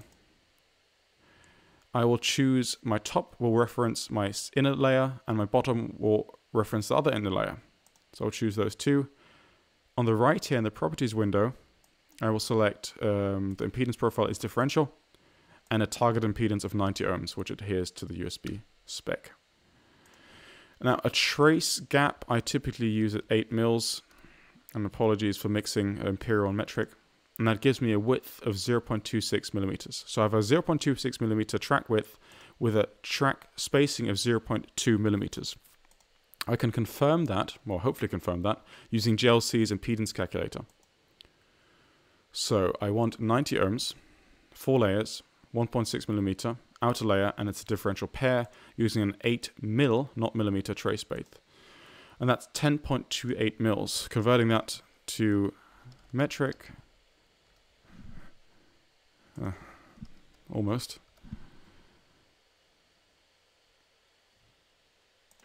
So got there in the end.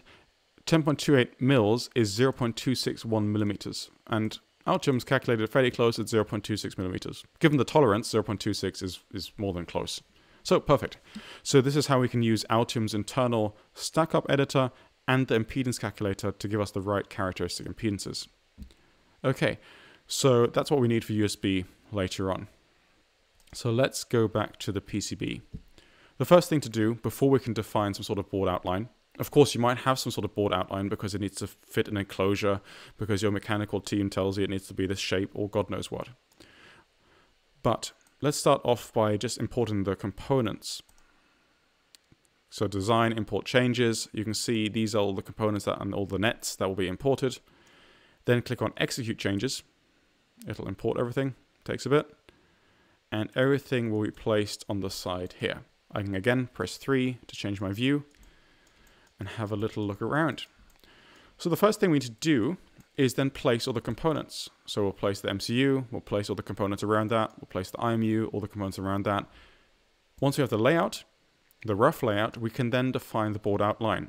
Because if I kept the board this size and I have only these components, I mean, that'll look ridiculous and it will cost much more to manufacture. So if I don't have a specific or set board outline, I will place my components first, see approximately what space I need, then I will make the board outline. And that's what we're going to be doing now. I will start off with my centerpiece, which is U2, which is our MCU. And I will drag that somewhere on the PCB.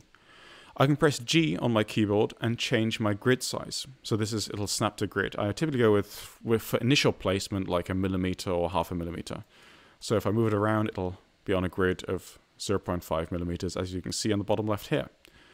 I always switch to the 3D view quite frequently.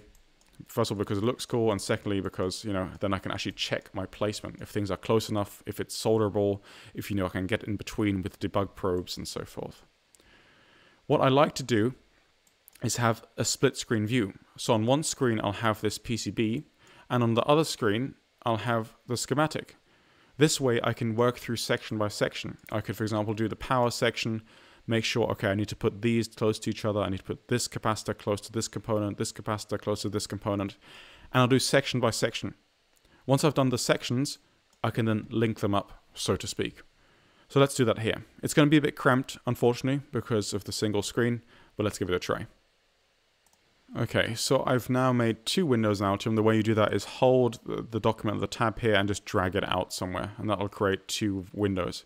And you can have them side by side. And this is why I really recommend having 2 or more screens. So I'm just going to start with the MCU. You could start with the power supply. You could start with the inertial measurement unit. But I typically always start with the heart of the board. And the first thing to do is the decoupling capacitors, starting with the local ones, not the bulk one. So I will do C8, 9, 10, 11, and 12. So I can typically click on them. There's cross annotation in Altium. So if I click on one of these components, you can see on the left side, it highlights the one I've selected in the schematic. And this is really useful because I can select multiple components, for example, C8 to C12, and then they're all selected in this editor as well. There we go. And I can just move them around. Sometimes layers can be a bit annoying. For example, I have this assembly layer in pink, and I might want to disable that. So I can go down to this layer view over here, right-click on a layer, and click Hide to get rid of that. For example, again, I can click on this thing over here, which brings up this view on the left, and I can use this eye symbol to hide or unhide layers. But let's get started with placement. So remember, local decoupling capacitors as close as possible to the relevant power supply pins. So we have at pin 1, pin 9, pin 24, pin 36, and pin 38. So I'll just do it in sequence, starting with pin 1. So I'll move it over here. Again, my grid is 0.5, which might be a bit too coarse. So again, I can press G, 0.25, and fairly close to the package. I don't want to go like this close, because if I go to my 3D view, that's almost in my package. I'm going to have loads of problems with shorts and clearances. So close to the package, but like, not ridiculously close. Something like this is fine. This is like if I press Control M on my keyboard and click one point and another point, it's the measure tool in Altium, and it's about 1.75 millimeters. And that's pretty all right. Again, you want to do your rough placement first. This by no means may be the final placement. This is a very rough placement to get an idea and a feel for where things need to be, should be, and can be. Okay, C9 goes to pin 9. If I look on the right here, again, I hold the component and press space to rotate, just like I did in the schematic viewer. You can see my silk screen showing C9 is now in the component. For some boards, it's okay to have silkscreen and very advisable, and it's great for debugging and testing and programming and assembly. I prefer my boards without silkscreen. So I can select a component, which I'll just increase the view here, click Panels, Properties. This brings up the property panel, and then I can hide the designator. So I can click that, I can click on another component, hide the designator, and so on. So once I've placed the component, I typically hide the designator. To me, this makes the board cleaner, but of course there are several drawbacks to not including component designators on the board. But for most cases, it's pretty much fine, as long as you document the assembly and the placements well enough. So again, 2 to change the view. I can also use the rat's nest, which are these see-through, or well, almost see-through lines, and they tell me, okay, where do these components maybe connect to? For things such as power and ground, of course, we have multiple places. So as soon as we move the component around, these rat's nests will move to other places. So typically, always have the schematic open to know exactly where the component needs to be placed. So C10, which is the third one, should be at pin 24, which is over here, roughly. Hide the designator. C11 and C12, I could just move like this. So essentially, I'm just dragging to move, right? Pin 36 and 48. Click, hide designator. And the last one, C12, should go to 48, which is over here. All right. There we go. That's a rough initial placement of the decoupling capacitors. And this is, you know, not too close, but not too far away for these pins. So that's pretty decent. What we need to place is also the bulk decoupling capacitor, and that just has to be somewhere close to the device, and that's C7, which is in a slightly larger package, which is 0603. And, you know, you can place that anywhere as long as it's close. There we go. And that capacitor might move around a bit depending on, you know, where other devices go. The next thing to do is also this decoupling capacitor, which is C13, which connects to the VCAT1 pin. So again, move that over, and that is pin 22. Get rid of the designator, move it over. Okay, and again, I can really start seeing, maybe I have to move this capacitor a bit to the right to make space for this VCAT pin. There we go, maybe a bit more. There we go. Something like this, as an initial guess, right? This can always change and probably will change throughout the design. Things like the boot 0 pin, even though important, you know, for layout, it doesn't matter pretty much where this resistor or where this connection is. It's a DC signal, it's no decoupling, anything like that, so that's not initially important. What's more important is, for example, this crystal. This should be fairly close to the device. It should be away from other interfering devices. It should be further away from things like connectors or other sensors. So let's pick that out. So that's Y1, it's C5, C6, and R2. So I've selected all of them in the schematic, and that way I can highlight them and drag them in my PCB view. So let me just put them all together. And they should be somewhere over here. You can see my rat's nest says MCU OSC in, MCU OSC out. Now, again, to reiterate the point why I labeled my nets.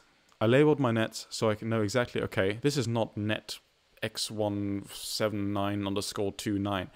This tells me properly what the net name is, and I can connect it up really nicely.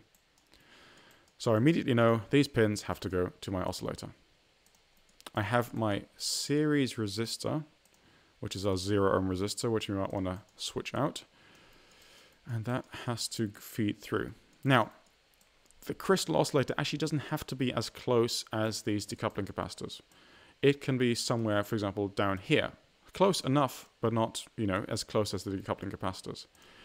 The load capacitors of the crystal should be in line with the traces. So it shouldn't be like, you know, this and this. This is not what it should be like, because I would have to route the traces, you know, out like this, there, and then out like that, which creates stubs. What I want is in line with the traces, and you'll see that later when we do the routing. So something like this, for example. This way, I can route out, route into the crystal in there, and this one I can route out underneath the crystal there, and back into the device. And this is something that just comes when you've done this a couple of times. So close to the crystal itself, not too close, series resistor in the way, and fairly close to the package. I mean, this is only what, like a couple of millimeters away, and that's typically fine. It's not like this is a particularly high-speed signal. It is sensitive, but this is typically a fine placement. You can see QFN packages also, on another note, are a bit more difficult to route because the pitch of the pads is quite close, and we can't really route underneath the package as you could with, for example, a QFP package. The whole thing here is full of ground, a whole ground pad, so we can't route from here into the right. We have to go out. And this can be sometimes a bit more, difficult with routing these types of packages. Okay, but anyway, we have the crystals, we have the decoupling capacitors, we have the VCAP pin. Now we can route, or actually place, things that are less important. For example, the LED. For example, the N reset circuitry. For example, the pull-up resistors. Those are secondary, so to speak, to things like decoupling capacitors and crystals. So let's find those. How about the boot 0 resistor over here? And I believe that goes somewhere up here. Placement of this is really not critical. I'm going to rotate it so it's like this. The reason I'm doing that, I could have done it like this, so I can link up these ground connections. I also have this interrupt pin over here. So if I want to route out, I'll have to do a via. I have to dig down. So I can just rotate it here to make sure I can route out my interrupt pin to the side, and my boot 0 pin out straight, and these data pins and clock pins out to the right. Just planning ahead slightly. And again, this can be really far away for the sake of it. It doesn't really matter where this resistor is. But, for the sake of being neat, fairly close to the device, but not as close as decoupling capacitors. Then we have things like the LED and the current limiting resistor. I might as well actually take all of this stuff and just move it closer so I always don't have to zoom out. There we go. So, LED and resistor. That has to go somewhere here. Again, the rat's nest is helping me where I need to place it, or where it needs to connect to, rather. Get rid of the designator. You can see for the footprint of the LED, I've added this, what do you call it? Just like this indication around it. This always indicates to me that this is the cathode of the LED. For any device which has a polarity or a pin 1 location, you need to mark that location on the silkscreen. For this QFN package, the dot indicates that this is pin 1. For the LED, for this diode, it marks that this is the cathode. Now there's different ways of marking it, and there's standards for this, but make sure that you do mark it. Again, this is a not critical component. I can see all of these pins around it are not used, so I can put it, fairly close. Current limiting resistor, fairly close, and that's it. I could also put the current limiting resistor over here, just to make it neater, that it doesn't jump out that much. Again, press 3 to just check with a 3D view. Okay, and now we have the N reset circuitry, R7 and C14. Now the N reset pin, I believe, is somewhere near the crystal, which is a bit annoying. Which means, I have to route the crystal out here, the N reset pin over here, and we have this decoupling capacitor. So what I do in this case is move the decoupling capacitor a bit lower. This trace length is still fine. I can route out the oscillator, and I can route with a fairly thin trace the N reset signal down and out over here. So essentially, the N reset circuitry should be placed, maybe here. On the other hand, because the N reset signal, together with the serial wire debug connections over here, connect to this header, and these connections are over here, we actually ultimately have to end up over here. So it might be better to place the N reset circuitry, up here somewhere. This isn't critical. It's an almost DC signal, this MCU N reset. So we can pretty much place it where we want. So in essence, because I have this is the debug header, which I mentioned previously, this solderless header, and that connects all of the MCU's serial wire debug pins. And that's going to be somewhere close to the serial wire clock, serial wire debug, and the SWO pins. So I'm going to place that somewhere over here. And as I said before, the MCU N reset circuitry is also connected over there. So we have to go from this pin, somehow get over there. So that's why I can place R7 and C14 over there. Again, component designators, get rid of that. Put the pull-up resistor there, and the capacitor to ground down there. There we go. 3D view. Again, non-critical components, and this is pretty much for you to decide what those are. I mean, there's standard guidelines for it. Can be placed further away. Then we lastly have these pull-up resistors on the I2C bus.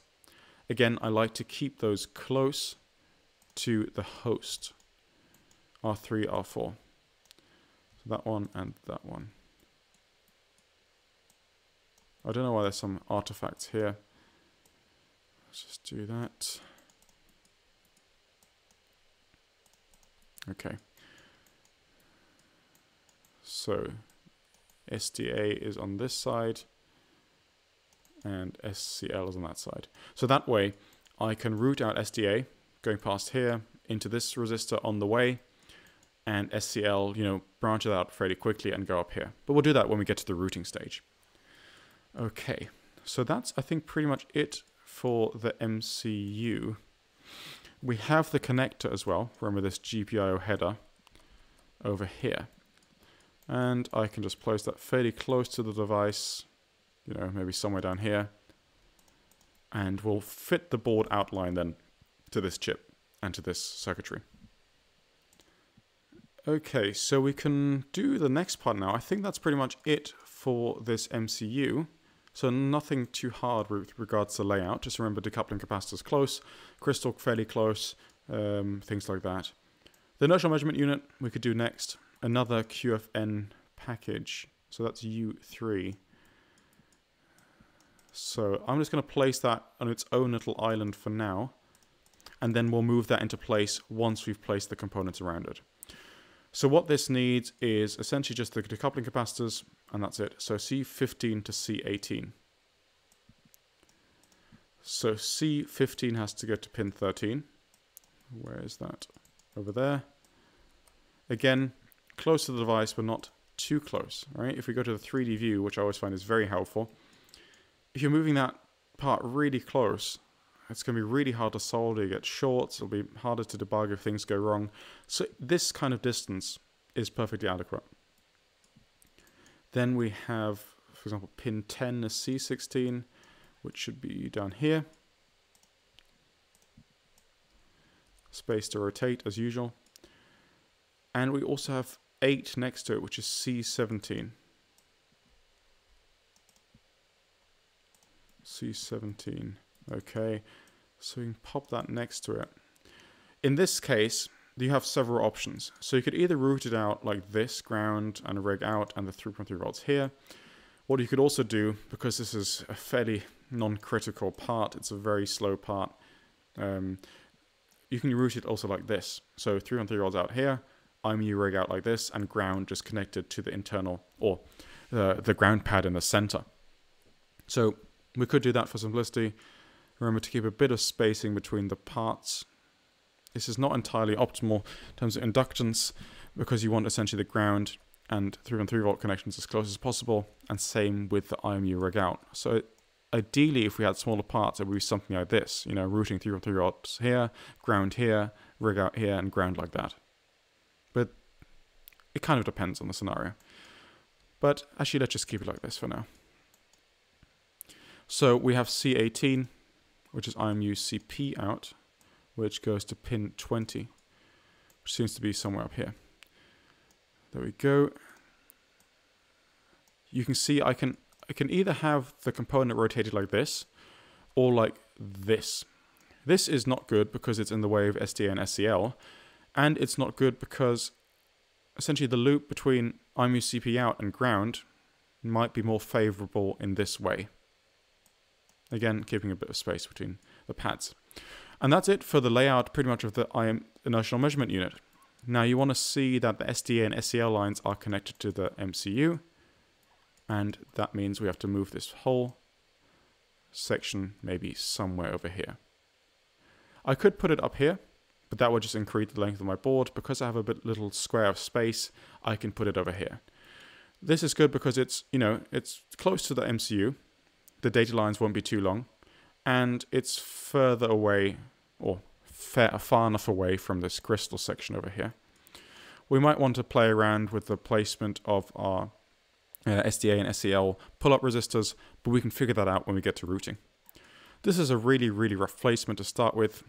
You can see MCU, crystal, we have the IMU, debug header, and just GPIO header over here. This is really rough, and we'll probably move that around a bit when we come to routing. Okay, so the next thing we need is the power circuitry, which is over here. So we have the USB connector, we have this pi filter, our low dropout regulator, and the power on LED. So I don't really like the way Altium or whoever made this footprint. I don't like these pad sizes. I think, you know, they're just on the edge of what it should be. The way you can change them on the fly is click on the part, click this little symbol here, this lock primitives, which unlocks the primitives. I can go to the top layer, which is my top copper, select the pads, and I can change their shape. For example, I want to make them rectangular or round, and I want to change the pad sizes because I think that there's just a tiny bit too small. I'm just going to make them square. This looks a bit better to me. It helps with the soldering process, and also this pad I want to change. It doesn't look too great. Again, I can make that into a rectangular shape and just make it just a tiny bit bigger. Does that look better? Yeah, I think that's better. All right. Once you're done with editing the part, of course, this isn't the optimal way of doing it, but on the fly, it's fine. Go back to primitives and click lock. Okay, so C3 and C4 should be as close as possible to the part itself. And C3 goes to pin 3. And remember your connections between ground and power. It's not just placing, 5 volts close to each other. It's placing ground and 5 volts. It's the entire loop. Same thing goes for 3.3 volts. So we have 2 pins here, 2 and 4 that are power. But I'm placing it relative to ground. I'm placing it, kind of like this is semi-optimal. Again, close to the package, but not too close. You don't want to have it like here, so it's really hard to assemble. So that looks all right. We have the power LED, of course, and that will be placed somewhere on the board. Doesn't really matter where. Current limiting resistor, we'll place that when we get to it. We have the USB connector, of course. Let me just move that here. And the USB data connections come out of the MCU over here. So 33 and 32 are the data connections. And you can see they'll actually be nicely in line with this USB connector. I'm going to give it a bit of space because I need to fit the power supply circuitry probably down here. You can see the power pin V-bus, which needs to be filtered, then it goes in the regulator. So we can probably put the regulator somewhere down here. Let me move that so I can move this island. So you see how I'm doing it, right? I'm doing all these individual sections and then putting them together and figuring it out piece by piece. So we have C1, C2, and the ferrite bead.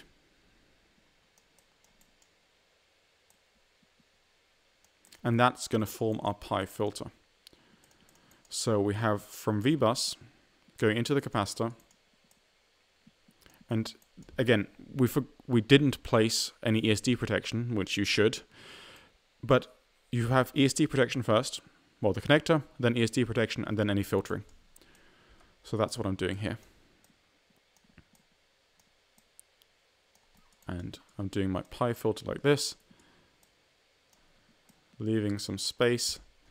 There we go. So we would have the connector, preferably ESD protection, our pi filter, and then coming out from our pi filter into our regulator would be our supply voltage. Now I can rotate this to make sure that my 5 volts goes in there, and that looks much better. Then we have to place our 3.3 volt LED, and this could of course be right next to the regulator, so let's just do that. Just grouping things like fairly logically together. think that looks kind of alright. Now we can't also forget things such as mounting holes, because you might want to put this in an enclosure, and it's always good to have fairly evenly spaced mounting holes. So we might want to put one in each corner of the board, and after that we can then make the board outline.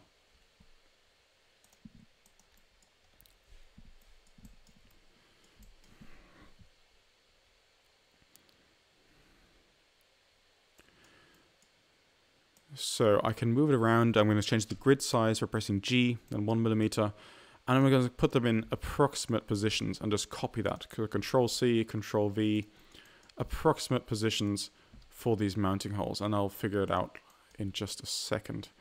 Because we might want to move this header just a bit out to make it easily accessible. We might want to move all this stuff actually a bit more to the right. Just fine-tuning the placement just a tad. I can press Control M to measure the distance between my mounting holes. 33mm. Ideally, I would want to make it like 30 or something. So that should be 30. 30. Okay. And ideally, of course, I'd want to make the same distance going to the bottom as well. So 30 is that. So I can just move this mounting hole down one, and that should be 30.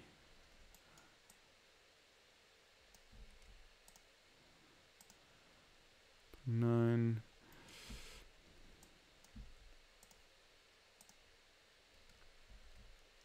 There we go. Let me just check this. So the Control N command is very useful. There we go. I put them in a little square. Another way of doing that is, of course, if you set your origin just to type in the XY coordinates. So imagine we have our mounting holes here, so our board line is going to be around those mounting holes, and then we can actually adjust the position of all these connectors just to fit everything. Let's put that in. The way you can make an outline, a really simple one, you can either use it from a step file, so a 3D model, or you can draw it. I typically draw it on, for example, the mechanical 1 layer, or doesn't really matter what layer.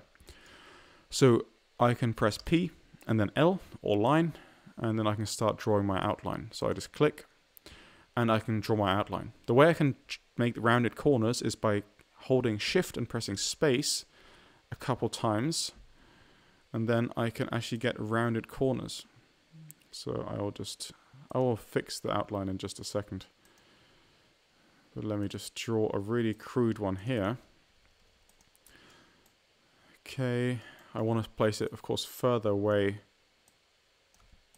from the mounting holes themselves. So let me just actually redraw that. I didn't do too well on the first try. So let me try that again. So a bit further out. There we go. Maybe something like this. It's a bit better. And here we go. There. So right click to cancel the command in Altium. You can change the radius here by clicking on the edge, and then you have a corner radius, 1.27mm for example. Just check if they're all the same. 1.27, 1.27. So this is probably okay as a board outline. It might be too big. The way you then actually set the board outline, let me just move this out for a second, is by selecting your outline. I can select one part of it and press Tab to select the rest.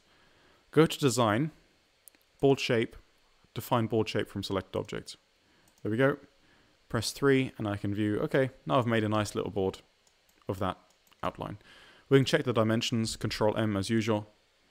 It's 36 square. You can make it 40 just to make it sound a bit nicer, but at least the mounting holes are spaced at a fairly nice distance, so 30mm each. Now is the time to actually do a bit more fine tuning, because the connector positions aren't very good. You can see the lip of this connector is just about out of the PCB edge. This connector over here, it's so far away from the PCB edge, that isn't great. So the first thing to do, maybe move this connector down a bit. I don't want the copper of the connector to be that close to the board edge. That's really hard to manufacture. I can move the regulator around a bit. And remember to keep things away from these mounting holes, because the screw head will occupy some space around the mounting hole. Move my LEDs. This connector, I'll move out a bit to make sure, you know, that the lip of this connector is far enough away from the PCB edge. So I can move that in a tiny bit, There we go. Always the 3D view is really nice to check to make sure mechanically everything is sound. And in this way, I'm just doing, you know, a bit of fine tuning. I'm just moving things where I believe it's probably good for routing and also accessibility for the user later on. So that the actual debug header, make that fairly sensible and easy to access. I can give myself a bit more room with the IMU and the spacing. Just fairly intuitively dragging these things around and moving them around. And this, you know, I probably have far too much space on this board. But just for the sake of showing the program and showing how to make a little PCB, I think this is fair enough. Okay, and we'll make this board a bit prettier with some more silk screen once we are done with the routing. But pretty much now we can go over to the routing part. So one thing to do, again, is in the design rules, we have the differential pairs routing design rule. Because we've defined our impedance profile as differential 90 for the USB trace, I'm just going to click that and use impedance profile for all differential pairs. Now, given that our only differential pair is the USB trace, this makes sense. In different designs, you want to set up different differential pairs, routing rules, to make sure for HDMI you're using 100 ohms, for USB you're using 90 ohms, for CSI you're using 85 ohms, things like that. Click OK, and then we can go to route, interactive differential pair routing, and route our USB pair. And we can pretty much route that directly in. There we go. So you can see as soon as I come out of the pad, Altium tries to keep the spacing between them, and we can route directly into the pads of our QFN package. Perfect. So really simple. You can see these are both pretty much the same length. We don't have to do any length matching or anything like that. So really, really easy. So we're trying to route critical things first. This could include the USB differential pairs, but it also includes things such as the decoupling capacitor connections. So let's do those first. And in no particular order, at least no particular order of the decoupling capacitors, let's just start up here. Control W puts me into the routing mode in Altium. So I can click on a pad, it'll route out. If I press Tab, I can change the width of the track. And for now, 0.25 millimeters is pretty much the width of this pad of the QFN, so absolutely fine. I could either just route out and click in, and these pads are connected. Another way to do it, maybe more elegantly, is Control W, route out a bit, and once I'm out of the pad, I can increase the width of my track, you know, just gradually.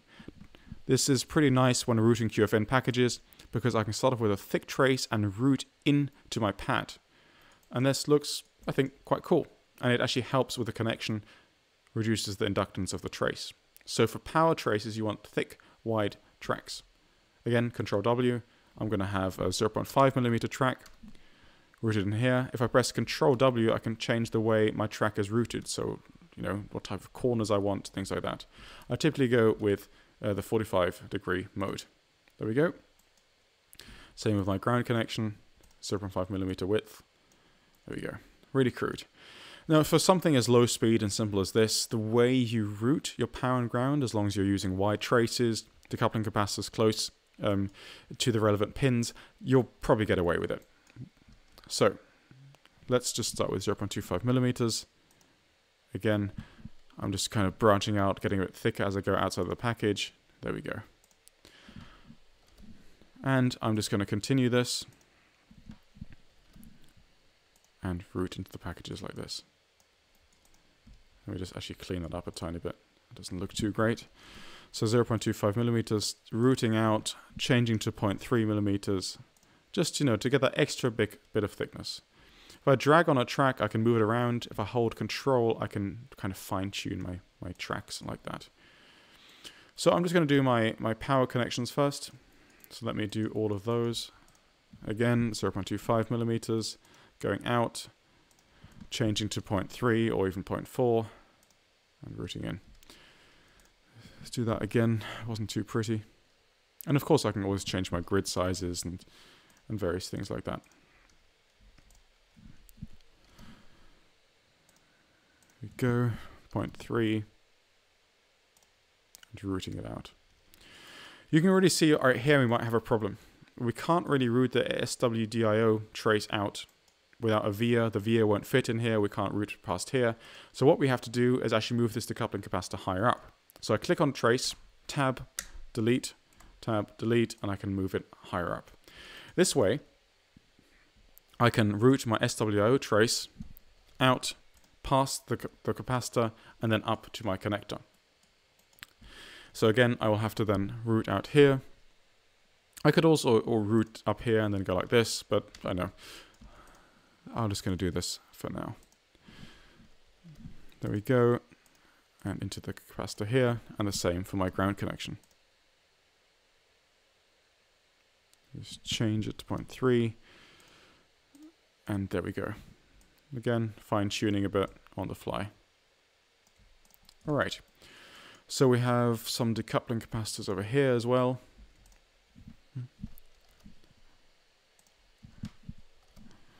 And this is pretty repetitive. It's not the most exciting thing in the world, but unfortunately it needs to be done. Hopefully it'll get more interesting after we've done this part. There we go. Always fine-tuning on the fly just by dragging a bit. Making sure also that our clearance between these is okay, and you can see it's 0.2 millimeters, which is just what we set in the rules. So let's go through this. Routing over here and in here. Okay, so we have one more decoupling capacitor here. Doing the same old.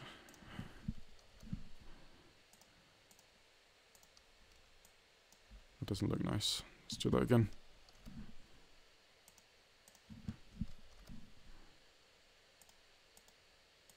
And into there. And the ground connection, and that should hopefully be the last decoupling capacitor.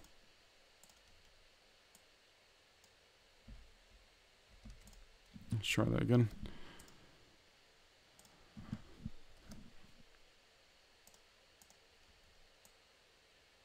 There we go. All right, so fairly crude for the sake of this. You can spend quite a bit of time actually doing this, and we'll connect the ground and 3.3 volts up soon, and we'll talk about internal power planes in a few minutes as well. I wanted to finish my main connections, however, and that includes the oscillators. So let me route this out. I'm actually going to use a fairly thin trace, so 0.2 millimeters, just so I have the clearance to get past all of these. So I'm going to route out, and I'm actually going to route up a bit, and then down. I can press space to change my routing angle. There we go, and into the pad. Then I'm going to route this one out, and as soon as I can, I go away from the other trace. I want to keep the distance between two traces, usually, unless they're differential pairs, as far away as I can from each other. With these QFN packages, it's quite hard because the spacing is so narrow. But as soon as I can, I try to give myself a bit of space. So I can change the angle here. And then, of course, I also have my MCU reset. And that's a bit unfortunate because I will have to actually put a via somewhere here. But let's think about that in just a second. All right. Then I have my crystal connections going in. There we go. And that's the reason why I placed the components like this. I can route out, in, and no stubs. There we go. Into there. All right. And we'll look at the ground connections once we talk about power planes. So let me actually just place a via here. So I can, in Altium, I can route out and then press the start button on my keyboard to place a via. Now you can see this is quite a chunky via, and we actually still have to set up the design rule for that. So if we go to design rules, where was it? Vias, routing via style. The minimum via diameter we want is 0.55. The maximum we'll put at 0.9, and preferred is going to be 0.7. That is the diameter of the via pad. And the via hole size will do a minimum of 0.25, a maximum of 0.4, and preferred is 0.3. And again, these rules you will get from your manufacturer. JLCPCB has them on their capabilities section. So now again, if I go back to MCU reset, route, and press star, I now want to choose my via, and I will choose a fairly small one. 0.6 via diameter via hole size of 0.25. And this is just so I can make it fit right here. Normally I want larger vias. Larger vias are easier to manufacture to a certain extent, and smaller vias can cost more. But I'm just making this via fairly small so I can fit here, but also put a via here later for the ground connections. So I'm just pre-planning, so to speak. I've routed the MCU and reset out, little via, and they'll use that then to go over up here where it actually needs to end up later. Okay, we also have these connections over here, which is MCU PA4 to 7, which routes to our little header. And I'll make those a bit larger now, because I have more space. Again, space to change my routing direction. If I have these little kinks, I'll just flatten them out by clicking and dragging, giving myself plenty of space between these traces. I could also do something like this, but that's ridiculous because I have so much space in the design. I want to space them out as far as I can to eliminate noise, crosstalk, and things like that. Not eliminate, but at least reduce. There we go. So as soon as I can break out and break away from these, that's exactly what I want to do, right? As soon as I can break out, I want to give myself space between these lines to minimize crosstalk. There we go. Something like that. So I'm doing it fairly crude for the sake of time, and there's a lot you can optimize with this, but for now this is fine. Also make sure you have plenty of clearance between pads and traces. What else do we have? We have the serial wire debug connections, which are fairly critical. Control W, just route that out. Again, drag the traces. And pretty much as soon as you can, you know, get away from not relevant or not traces that need to be close to each other. The clock line for serial wire debug needs to be routed up here as well. And the serial wire trace line. As you can see, I'm keeping as much distance as I can realistically and aesthetically can.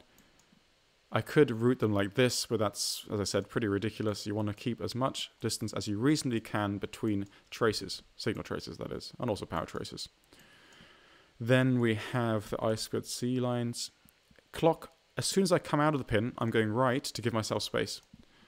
And I'm going into this pull-up resistor.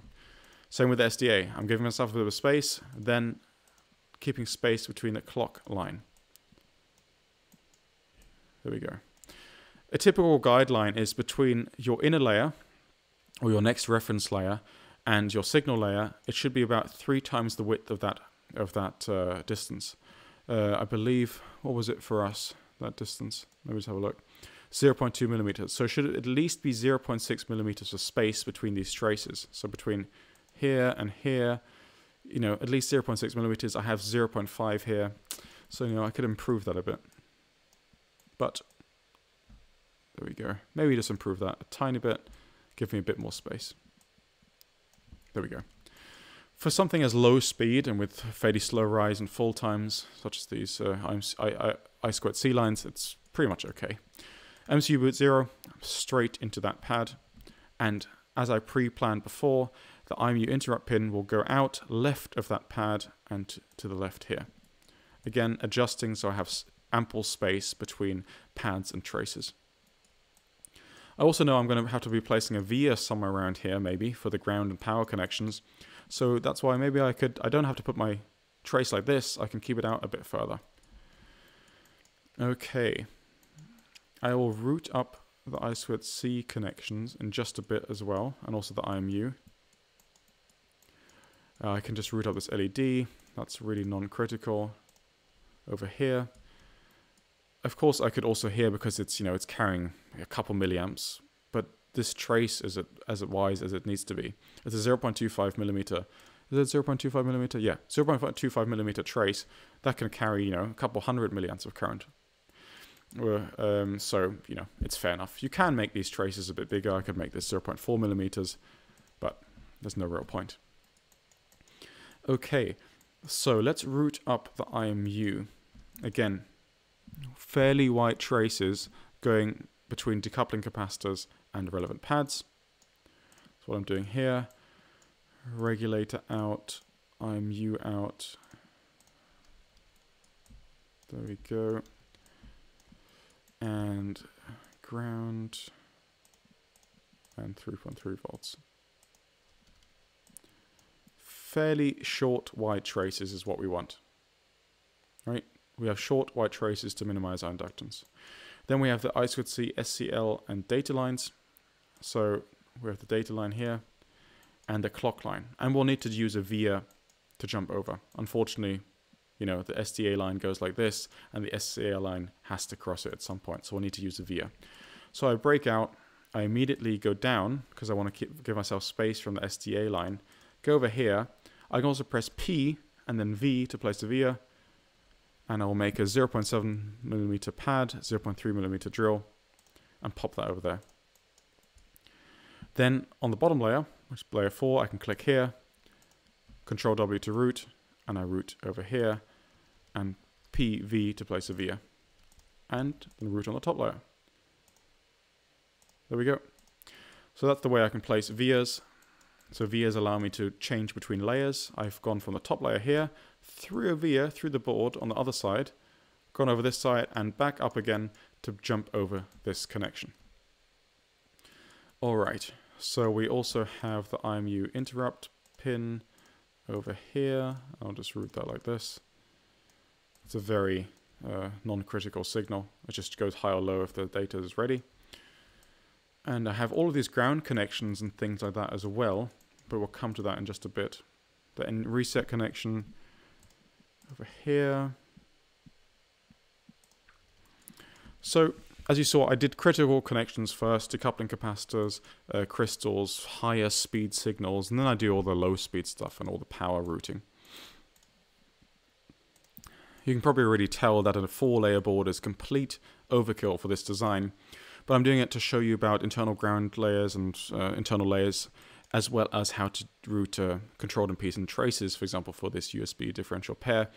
It's not strictly required because this is only USB full speed, pretty slow, and you know the distance is so short, so it actually really doesn't matter. It's just for example, and because 4-layer boards have gotten so cheap, so why not? Okay, so now we have the ground connections to route, we have the power connections to route, and so forth. The way I typically like to route my power is with power or ground pulls, power floods, how you call them. I can either route them as traces, so just coming out, you know, and pop that in there, or I can use the polygon feature, which is a copper pour. The way I do that is press P and then go to polygon pour. Shortcut is P and then G, and then I can essentially draw the outline of my polygon. G to change the grid, and then I start drawing. And I can just, as it is, a polygon, just draw essentially a big copper fill. And I'm starting off with V-bus and just making, you know, just a little connection here. Right click to finish, and then I need to give it a net. And I will call this V-bus because I want to route all the V-buses together. Click re-pour, and there we go. I have a copper area that is connected to all these pads. And this is really useful because for power we want pretty wide traces to carry the current. And of course in this case we have next to zero current being drawn, or very little comparatively. But typically I think it's good practice to try to maximize your trace widths or use copper or puddles to connect these things together. So let me just do that for the rest here. Again, I want to keep space between various copper pours, or polygons as they're called. Right click to finish, I just assign the net, +5 volts, press enter, and then always re-pour.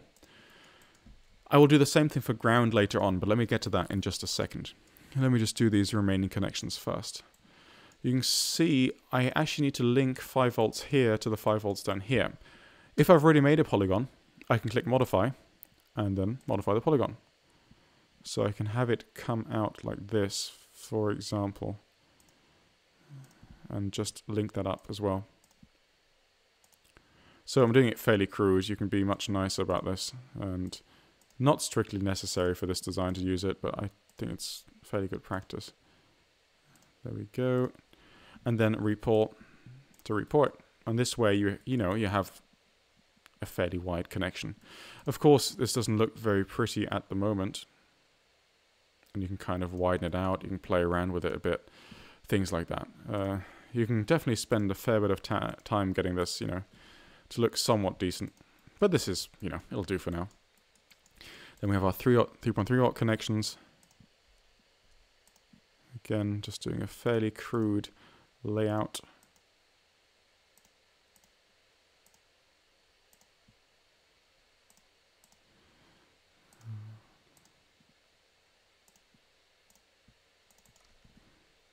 Here we go. 3 volts, repour. There we go. Okay, so now we've done kind of a little power section here with a trace of, or some copper pours, just to link everything up. Okay, so let's see what is to do next. I typically wouldn't connect things like LEDs or little resistors directly to the copper pour. You might have problems with solderability. So for example here, I will just do a little trace coming out. The thing is, if I now click on my copper pour and repour it, you see it's done this little notch. The reason for that is, in Altium Designer, you have this option over here in the copper pour, and you have to set that to pour over all same net objects, and then repour, and then you won't have that problem. Alright, let's move that here. There we go. Okay, and I think we just have the N reset connection, which we have to route over there. And then we can do our ground and power routing. So I clicked on my bottom layer. I'm routing that as a 0.3mm trace on the bottom layer, over here, and up. Actually, let me just do it over here. There we go. You know, as you can see, complete overkill using a 4-layer board. We pretty much only have 2 traces routing at the bottom, and we could have easily done that on the top, right? I could have made a small jump here, routed around the IMU and into the N reset line. That would have been fine as well. But let's just do it like this for now. So place a via, connect that up, and it routes into our little serial debug header. Okay, so what we're going to do now is actually on both internal layers, we will put ground planes. I can double click on the layers. I will call it L2 brackets ground. This is typically my naming convention. And L3 brackets ground. I'll call my layer 1, double click, I'll just do L1, I'll call that signal. And I'll call my bottom layer, layer 4, also a signal layer. Now, click on layer 2, my internal ground plane. I will choose my grid to be 1mm. I'll press P and then G to start my copper pour. Now, I will click Shift space to change my corner style and just start drawing my outline for my internal ground plane. Once you're happy with that, right click to end the command, and you can see it's already poured it, but it doesn't have a net, so type in the net and repour, and I have a ground plane. All right, and so this ground plane is a reference plane for all the signals that run above it. Similarly, layer 3 will be the reference plane for all signals that run on layer 4. So I can click on my layer 2 ground plane, copy, go to layer 3, and now I need to do edit, paste special. I want to paste it on the current layer, and I want to keep the net name. There we go. Paste. I think it's shifted a bit, unfortunately. And it's not playing nice, so let's try that. I just have to adjust a bit. There we go. Finally made it fit. And repour. And now I also have a ground plane on layer 3. So I have signal, top, layer 2 is ground, layer 3 is ground, layer 4 is signal. Now this stack up is really nice for signal integrity, for EMI, because the top and bottom have a good reference plane to reference to for the return path. You can see also I use the command Shift S, and that toggles the visibility of layers. So once you start having ground planes, it's really annoying if you're on layer 1 and you want to route, you have this big orange or whatever color that is plane underneath. So if I press Shift S, I can, just view the top plane. Shift S again, really just view the top plane, and so forth. So Shift S is a great command, and so forth. Once I've drawn my ground planes, I don't really need to see those layers anymore for now. So I can right click, hide, right-click hide. That means I only have my, interesting layers to view, so to speak. All right, so the cool thing is now, every time I have a ground connection, I have a white trace, so I'll probably do 0.5 millimeters, and I just press star on my keyboard. So close to the pad, but not this close, not as close to the solder mask opening as you want, just like here. There we go. I have a thick white trace going out from the pad into the ground layers below. And this way I can connect all of my grounds up with a really low inductance path. 0.5 millimeters, star to drop a via, or asterisk rather. There we go. And that's what I'm going to be doing for the rest. So let me just do that for all of the ground connections. So now I've pretty much added vias and short white traces to all of the ground connections you can see here. So I have a ground pad, I come up with a very short and wide trace and dig down into the internal ground planes. And this way these are all then connected together. One thing I wanted to show you here with the power section, again I have placed vias close to the pads, but not too close. And I'm not going to use traces, I'm actually going to use a big copper port to connect these up. So let me just do that. So again, P and G, and I'm just going to draw like what is called, I believe, like a power puddle, just to link all of these together. There we go.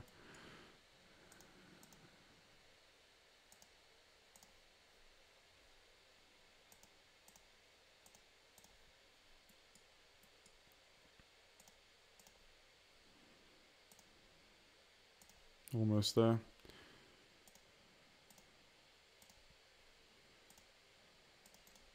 Right click to end the command, give it a net, and click repull. There we go. So we have all these vias digging down into the internal ground planes. We have these copper pulls over here. And what's left to do, we've done the connector, is pretty much just the 3.3 volt power routing.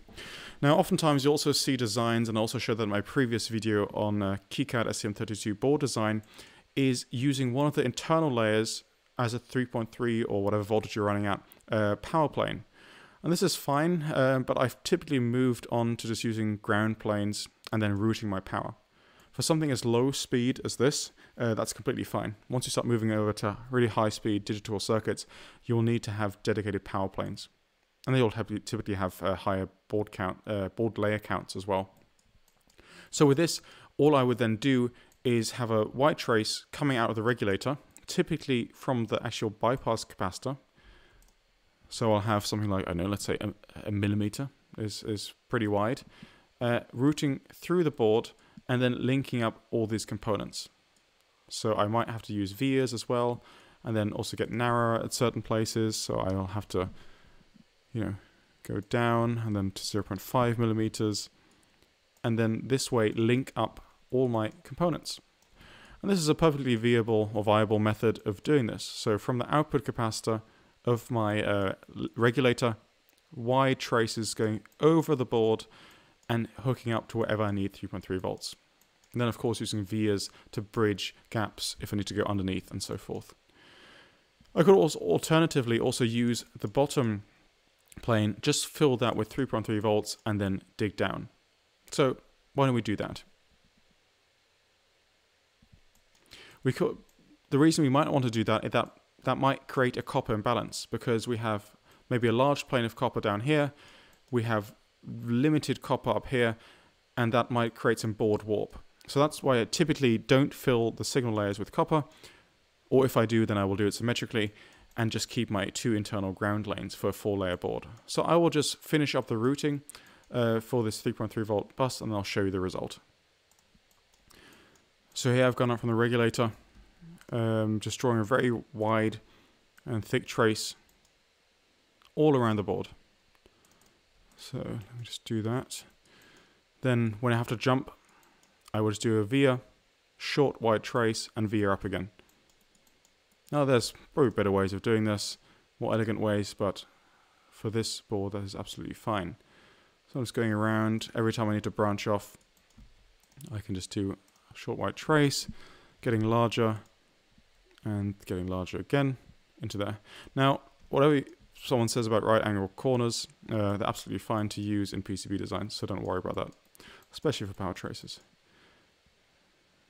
there are some sections when you're doing power planes and you might have right angles in very high current power planes. You might get some much higher current density in those corners, but for the most part it's probably okay to use right angle corners.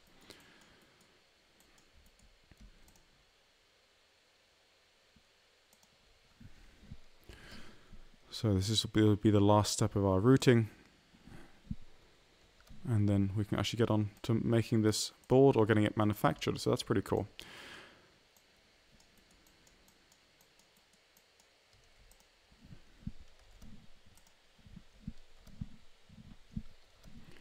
So I'm always using tab to change my sizes. Of course, you can make some nice rules in Altium to do this automatically for you. So if you're routing 3.3 volts, you can say, okay, you need to route this as a 0.5 millimeter and so forth. But I'm just doing it fairly manually. I'm sure there's much better ways of doing this.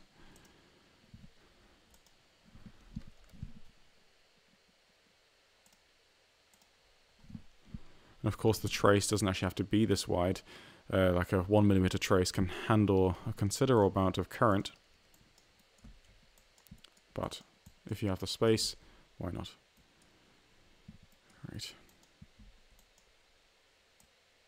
So again, if I need to bridge a gap, I can just place a via, route on the bottom layer, go over, and another via to get to the top, and then just route from the pad into that via, for example. Again, making sure I have a nice clearance between tracks and so forth. You can see I actually from this via I want to continue on. Maybe going along here and just wiggling my way through the board. Now, you probably don't have to make you really don't have to make the trace that wide because these are just pull-up resistors. They pretty much draw barely any current. So we can get away actually using a thinner trace here, and that will give us better tolerances, or better clearances rather.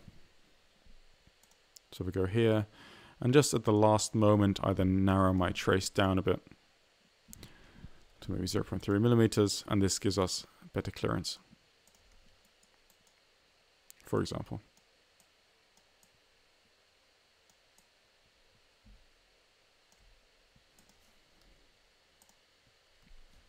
And often this can be a bit fiddly, but I'm sure we'll get there.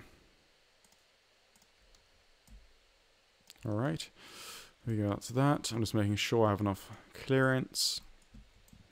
Then I just need to route this power trace over there. And I think then we have it. So, and the way we make this is a bit better. Even though this will create a bit of a stub in the end reset line, it doesn't really matter because we can just route the end reset signal like this. There we go. This way we don't have to do a via to route the 3.3 volts. We do have a bit of a stub getting here, but it really, really doesn't matter in this case. I guess it's more of an OCD thing. Okay, and we just go 3.3 volts here. Routing over here, getting a bit thicker again as usual, and there we go. And now that should have almost our 3.3 volts, all of them routed. We have this little jump here we have to make. So again, coming out, increasing in width. We can actually make this go up here, little via.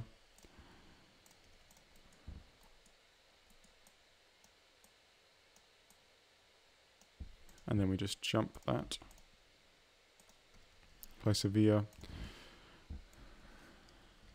make sure to select the right net, and then effectively just route that out on the top layer.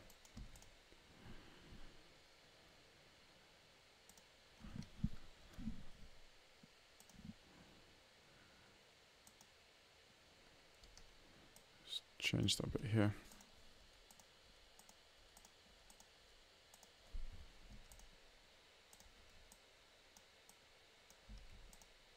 There we go. And something like that. It's pretty crude. It's not the greatest, but for the sake of time and just like a first pass, I think that's okay. We can view it in 3D view, of course.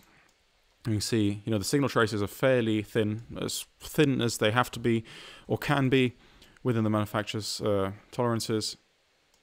One thing I see here, which you shouldn't do, the ground plane should always be underneath all traces, even if it's something as a power trace. So we might want to extend or make this track just a bit thinner there, just to make sure the ground trace is completely underneath it. So let me just adjust that. So that's why the 3D view can be quite helpful as well, as you just saw.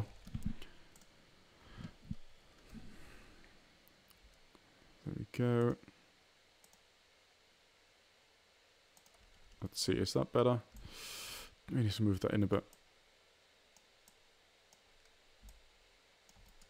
There we go. Now, I still need to re-pull my ground planes. As you can see, there's the hole here from the previous via.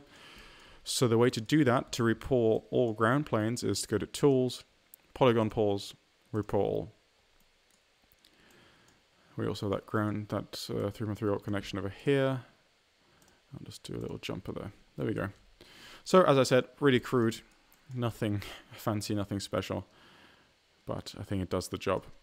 Okay, so that's pretty much all connections are routed. What we can do now is do a design rule check. So we go to Tools, Design Rule Check, just run the design rule check.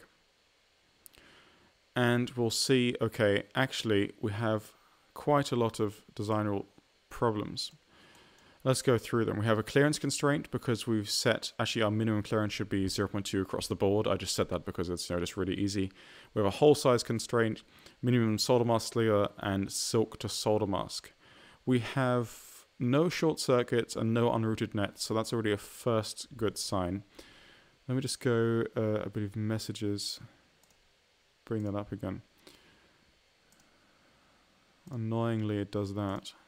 Let me just try that again. Okay, so let's just go through an example and see why they're probably okay. With all these clearance constraints, you can see the smallest clearance is 0.15 millimeters. If we look at JLCPCB capabilities, that's actually well above their capabilities. So that's fine. We can change the design rule and then get rid of these clearance constraint errors. The maximum hole size is 2.5 volt according to our rules. We're using 3.2 millimeter holes. We can just adjust the rule and get rid of that. That's definitely not a constraint at JLCPCB. There are these things called solder mask slivers. So how much solder mask is actually between the pads? And right now there's no solder mask between the pads. And this can be pretty bad because you can gauge solder bridges. So during the soldering process, these can bridge. But as long as the stencil is made okay, you deposit enough or the right amount of solder paste, this could be okay. It depends on your manufacturer's capabilities, how much solder mask sliver can be there, right? Right now I've just kept the default solder mask sliver at 0.254 millimeters, which is huge. And you need to check JLC's website to see what they can actually do. I know I've had the IMU assembled before with these settings, with these solder mask openings and slivers, and also this MCU, so actually we can ignore all these sliver constraints. The last one is the silk to solder mask clearance. So we might have, solder mask here, solder mask openings here, and silk screen around it. And Altium doesn't like that, and we can set up different rules for that. And that's something you should do. For the sake of time, I know this design will work, and this I have had these boards produced at JLC, and everything's gone fine. But you should set up your design rules properly to match the manufacturer. For the sake of time, we won't do it now, so let's move on. So the design rules looks fine. It's pretty much just warnings right now. So what we need to do is make this board a bit neater, maybe add a logo or something and add some text. The way to do that is press 2, go to the top overlay, press P, and then we can place a string. So, for example, I want to give these connectors maybe names. So I'll do serial wire debug. Is this connector over here? I can change the stroke width, the text height, and so forth. I'll do that 1.5 millimeters. and 0.25mm stroke width. So maybe that's a bit too large. 3D viewer to check. Remember to not place any silk screen above holes, so I'll make this a bit smaller just to keep myself a bit of clearance. And I can change the alignment and so forth. Okay. So serial wire debug, it's always a good idea just to, tell the user what different parts are. Then we have USB over here. I can change the justification. 3D viewer just to check if it looks somewhat decent. Then we have the GPIO connector.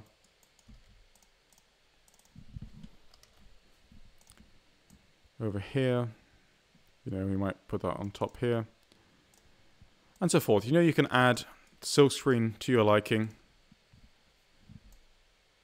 There we go. I think that looks, not great, but not bad. We can also place graphics. So if you place graphics, and here we go. I can choose my logo, for example, and then just align that somehow. There we go. Put a logo on in PNG, JPEG format, whatever you have. And, of course, component indicators, orientations, you want a little circle, and you want to indicate the diode directions, and so on. That's pretty much it. For JLC assembly, we now need to add tooling holes. You can, of course, have them add tooling holes, but we'll just do it. Just copy one of these mounting holes, place it somewhere, change the designator to TH for tooling hole, no net, and it needs to be 1.152 pad and hole. And you can place that somewhere where there's no tracks and opposite sides of the board. And this is what they need for assembly. There we go, change that to no net. These shouldn't be plated either. Let me just double check. There we go. Then tools, polygon pores, repore all. And this makes sure all the ground pores are repored. And yeah, so this is a really simple breakout board. I think we're at about, what, 2.5 hours now, and we've gotten this far. Now, all we need to do is get this board ordered and then assembled by JLCPCB. So for that, we need to create the Gerber files, which are the board production files, the bill of materials, and the component placement files. And that's pretty straightforward to do. So remember to run your design rule checks, all of this kind of stuff. Check your design like 100 times before you're ready to get it produced. We'll rush this a bit. So I'll do file, fabrication outputs, Gerber X2 files. My units will be millimeters. The format is fine. I generally don't need this. And then you need to select the layers you want to plot. Typically, I'll start with over here, clicking used on. I want the profile, I want the top silk screen, I want the paste, solder mask, I want all the copper layers. I want the solder mask at the bottom, I want the paste at the bottom, I want the legend at the bottom. I don't want any of these mechanical layers. These are just for my reference or for 3D bodies and so forth. I want the pads top and bottom. I also want drills, so I want the non-plated through hole and I want a plated through hole. Then click OK and it'll generate the Gerber files. Give that just a second, and it'll open this Camtastic viewer, and it'll show you all the exported layers here. Right click and turn them all off, and then go through them one by one to see if everything looks, in order. This is the top copper, this is the inner ground plane, bottom ground plane, copper signal, and so forth. See, by checking these Gerber files, I really realized that we forgot stitching vias. We have the ground pores in the inner two layers, and we need to add some vias connected to ground across all of this board to make sure these are connected together. Now we have low inductance connections. So the way we do that is press P, V, I'm just going to change my grid to 1 millimeter, and I can place vias. I can either do that or use Altium's via stitching tool. So go to Tools, Via Stitching, and add stitching to net. I will do simple. My hole size is 0.4, my diameter is 0.8. I want tenting on top and bottom. So I want the vias covered with solder mask. My grid is 2.5 millimeters. Seems about right, maybe 2 millimeters. There we go. And let's click OK and see what that does. You can see Altium's added some stitching vias, which is okay. This might be a bit, tight, this stitch over here, and we can add some more ourselves. But you can see the idea that we want to connect the top or the inner two ground planes together. I can add some more here, just where Altium hasn't placed them properly. Also moving a bit further away from the ground. Pause. Vias in silkscreen aren't great, so I'm just going to get rid of them. Let me just try this. So it's also place ground vias really close to the pads. So let me just do it manually for now. Normally this works fairly well. I don't know why it's having a bit of a bad day today. So I'm just going to place some vias manually. You can, of course, make this a lot neater, but just for the sake, let me just do that. So now I've placed some stitching vias, and you can see in the 3D view, just to stitch these ground planes together. As a last check, let me just close this, and let me just re-pour all the polygon pores, and then of course do another designer rule check to see if anything new has cropped up. Hopefully not. That we don't have any short circuits or unconnected nets, and it's pretty much the same warnings as before. So now we can return back to actually generating our production files. So we do file, fabrication outputs, GoBX2 files. We've already set this up, so just click OK. And then again, we can check the files one by one, and this time with stitching vias. So you would check that, and that all seems all right so far. Altium has exported the Gerber files in the directory and then under project outputs. There are some files that you don't need, and I typically just delete those. Delete these. And then I add them to a Gerber file, a zip file or a RAR file. There we go, and I'll just call them something sensible, Altium board Gerber files. Then I can delete those because they're in the Gerber file. Okay, so there's our Gerber files, which we can use for production if we want bare boards, but we want them assembled. So we go back to Altium, click File, Assembly Outputs, and Generate Pick and Place files. We want units to be metric. We want them to be in CSV format, and that's about it. Click OK. We can go back to the folder, and they should have been generated there. Then we can just rename this file to be Altium STM32 board-cpl. Double click on it, and we have to make some changes. So we can get rid of all this stuff over here. For JLC to accept this file, we need to change this up here, center X millimeters, to mid blank X, and center Y to mid blank Y.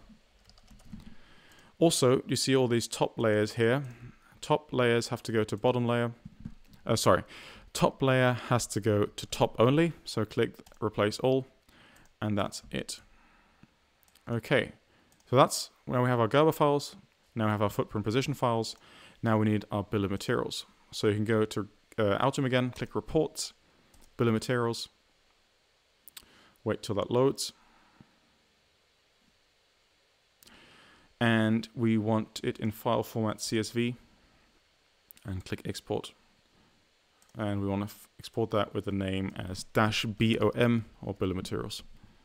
Click OK, and we need to edit that file as well. So open it, get rid of this line. We need to add a column called LCSC part number. Then we need to add an extra column with all the LCSC part numbers. The way we then fill in this bill of materials file is go to JLCPCB, go to jlcpcb.com/parts, find the relevant part, and copy over the JLCPCB part number. So for example, for this Molex connector, this USB connector, we just copy that, and then we need to find it in here, which is over here, and then copy that in. And we do that for all the components. So if I look for my microcontroller, pop that in here, click on it, LCSC part number, and just copy that in. And you do that for all these parts. So let me just do that. Okay, so I filled in this column with the LCS part number for pretty much everything. Of course, Altium has added the tag connect header, and that's not really a part, so we can get rid of that. And this JSTGH header, they don't have in stock at the moment, so I'm not going to have them assemble that, so I can get rid of that row as well. But other than that, everything is filled in, and we're pretty much ready to order. So we go to JLCPCB, click Instant Quote, and then we click Add Gerber File.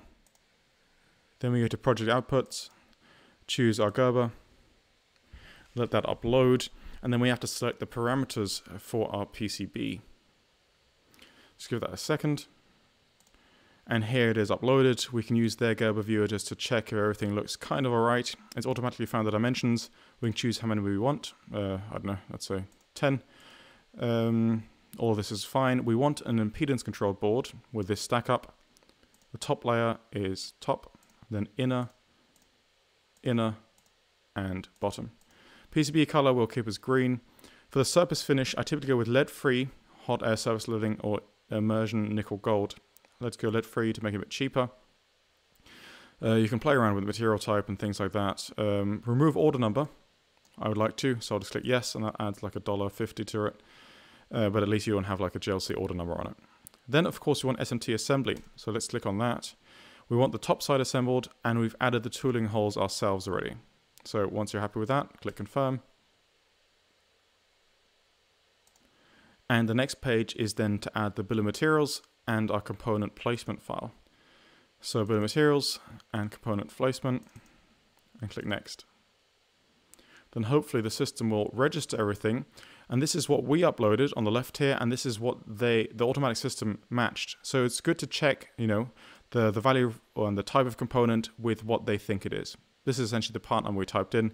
Just go through one by one, checking if this all looks right. And let me just do that quickly. Everything looks right.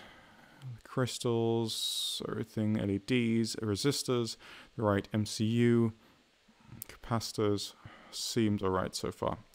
Okay, then we click next, and now we have to review the parts placement to make sure the rotations are okay.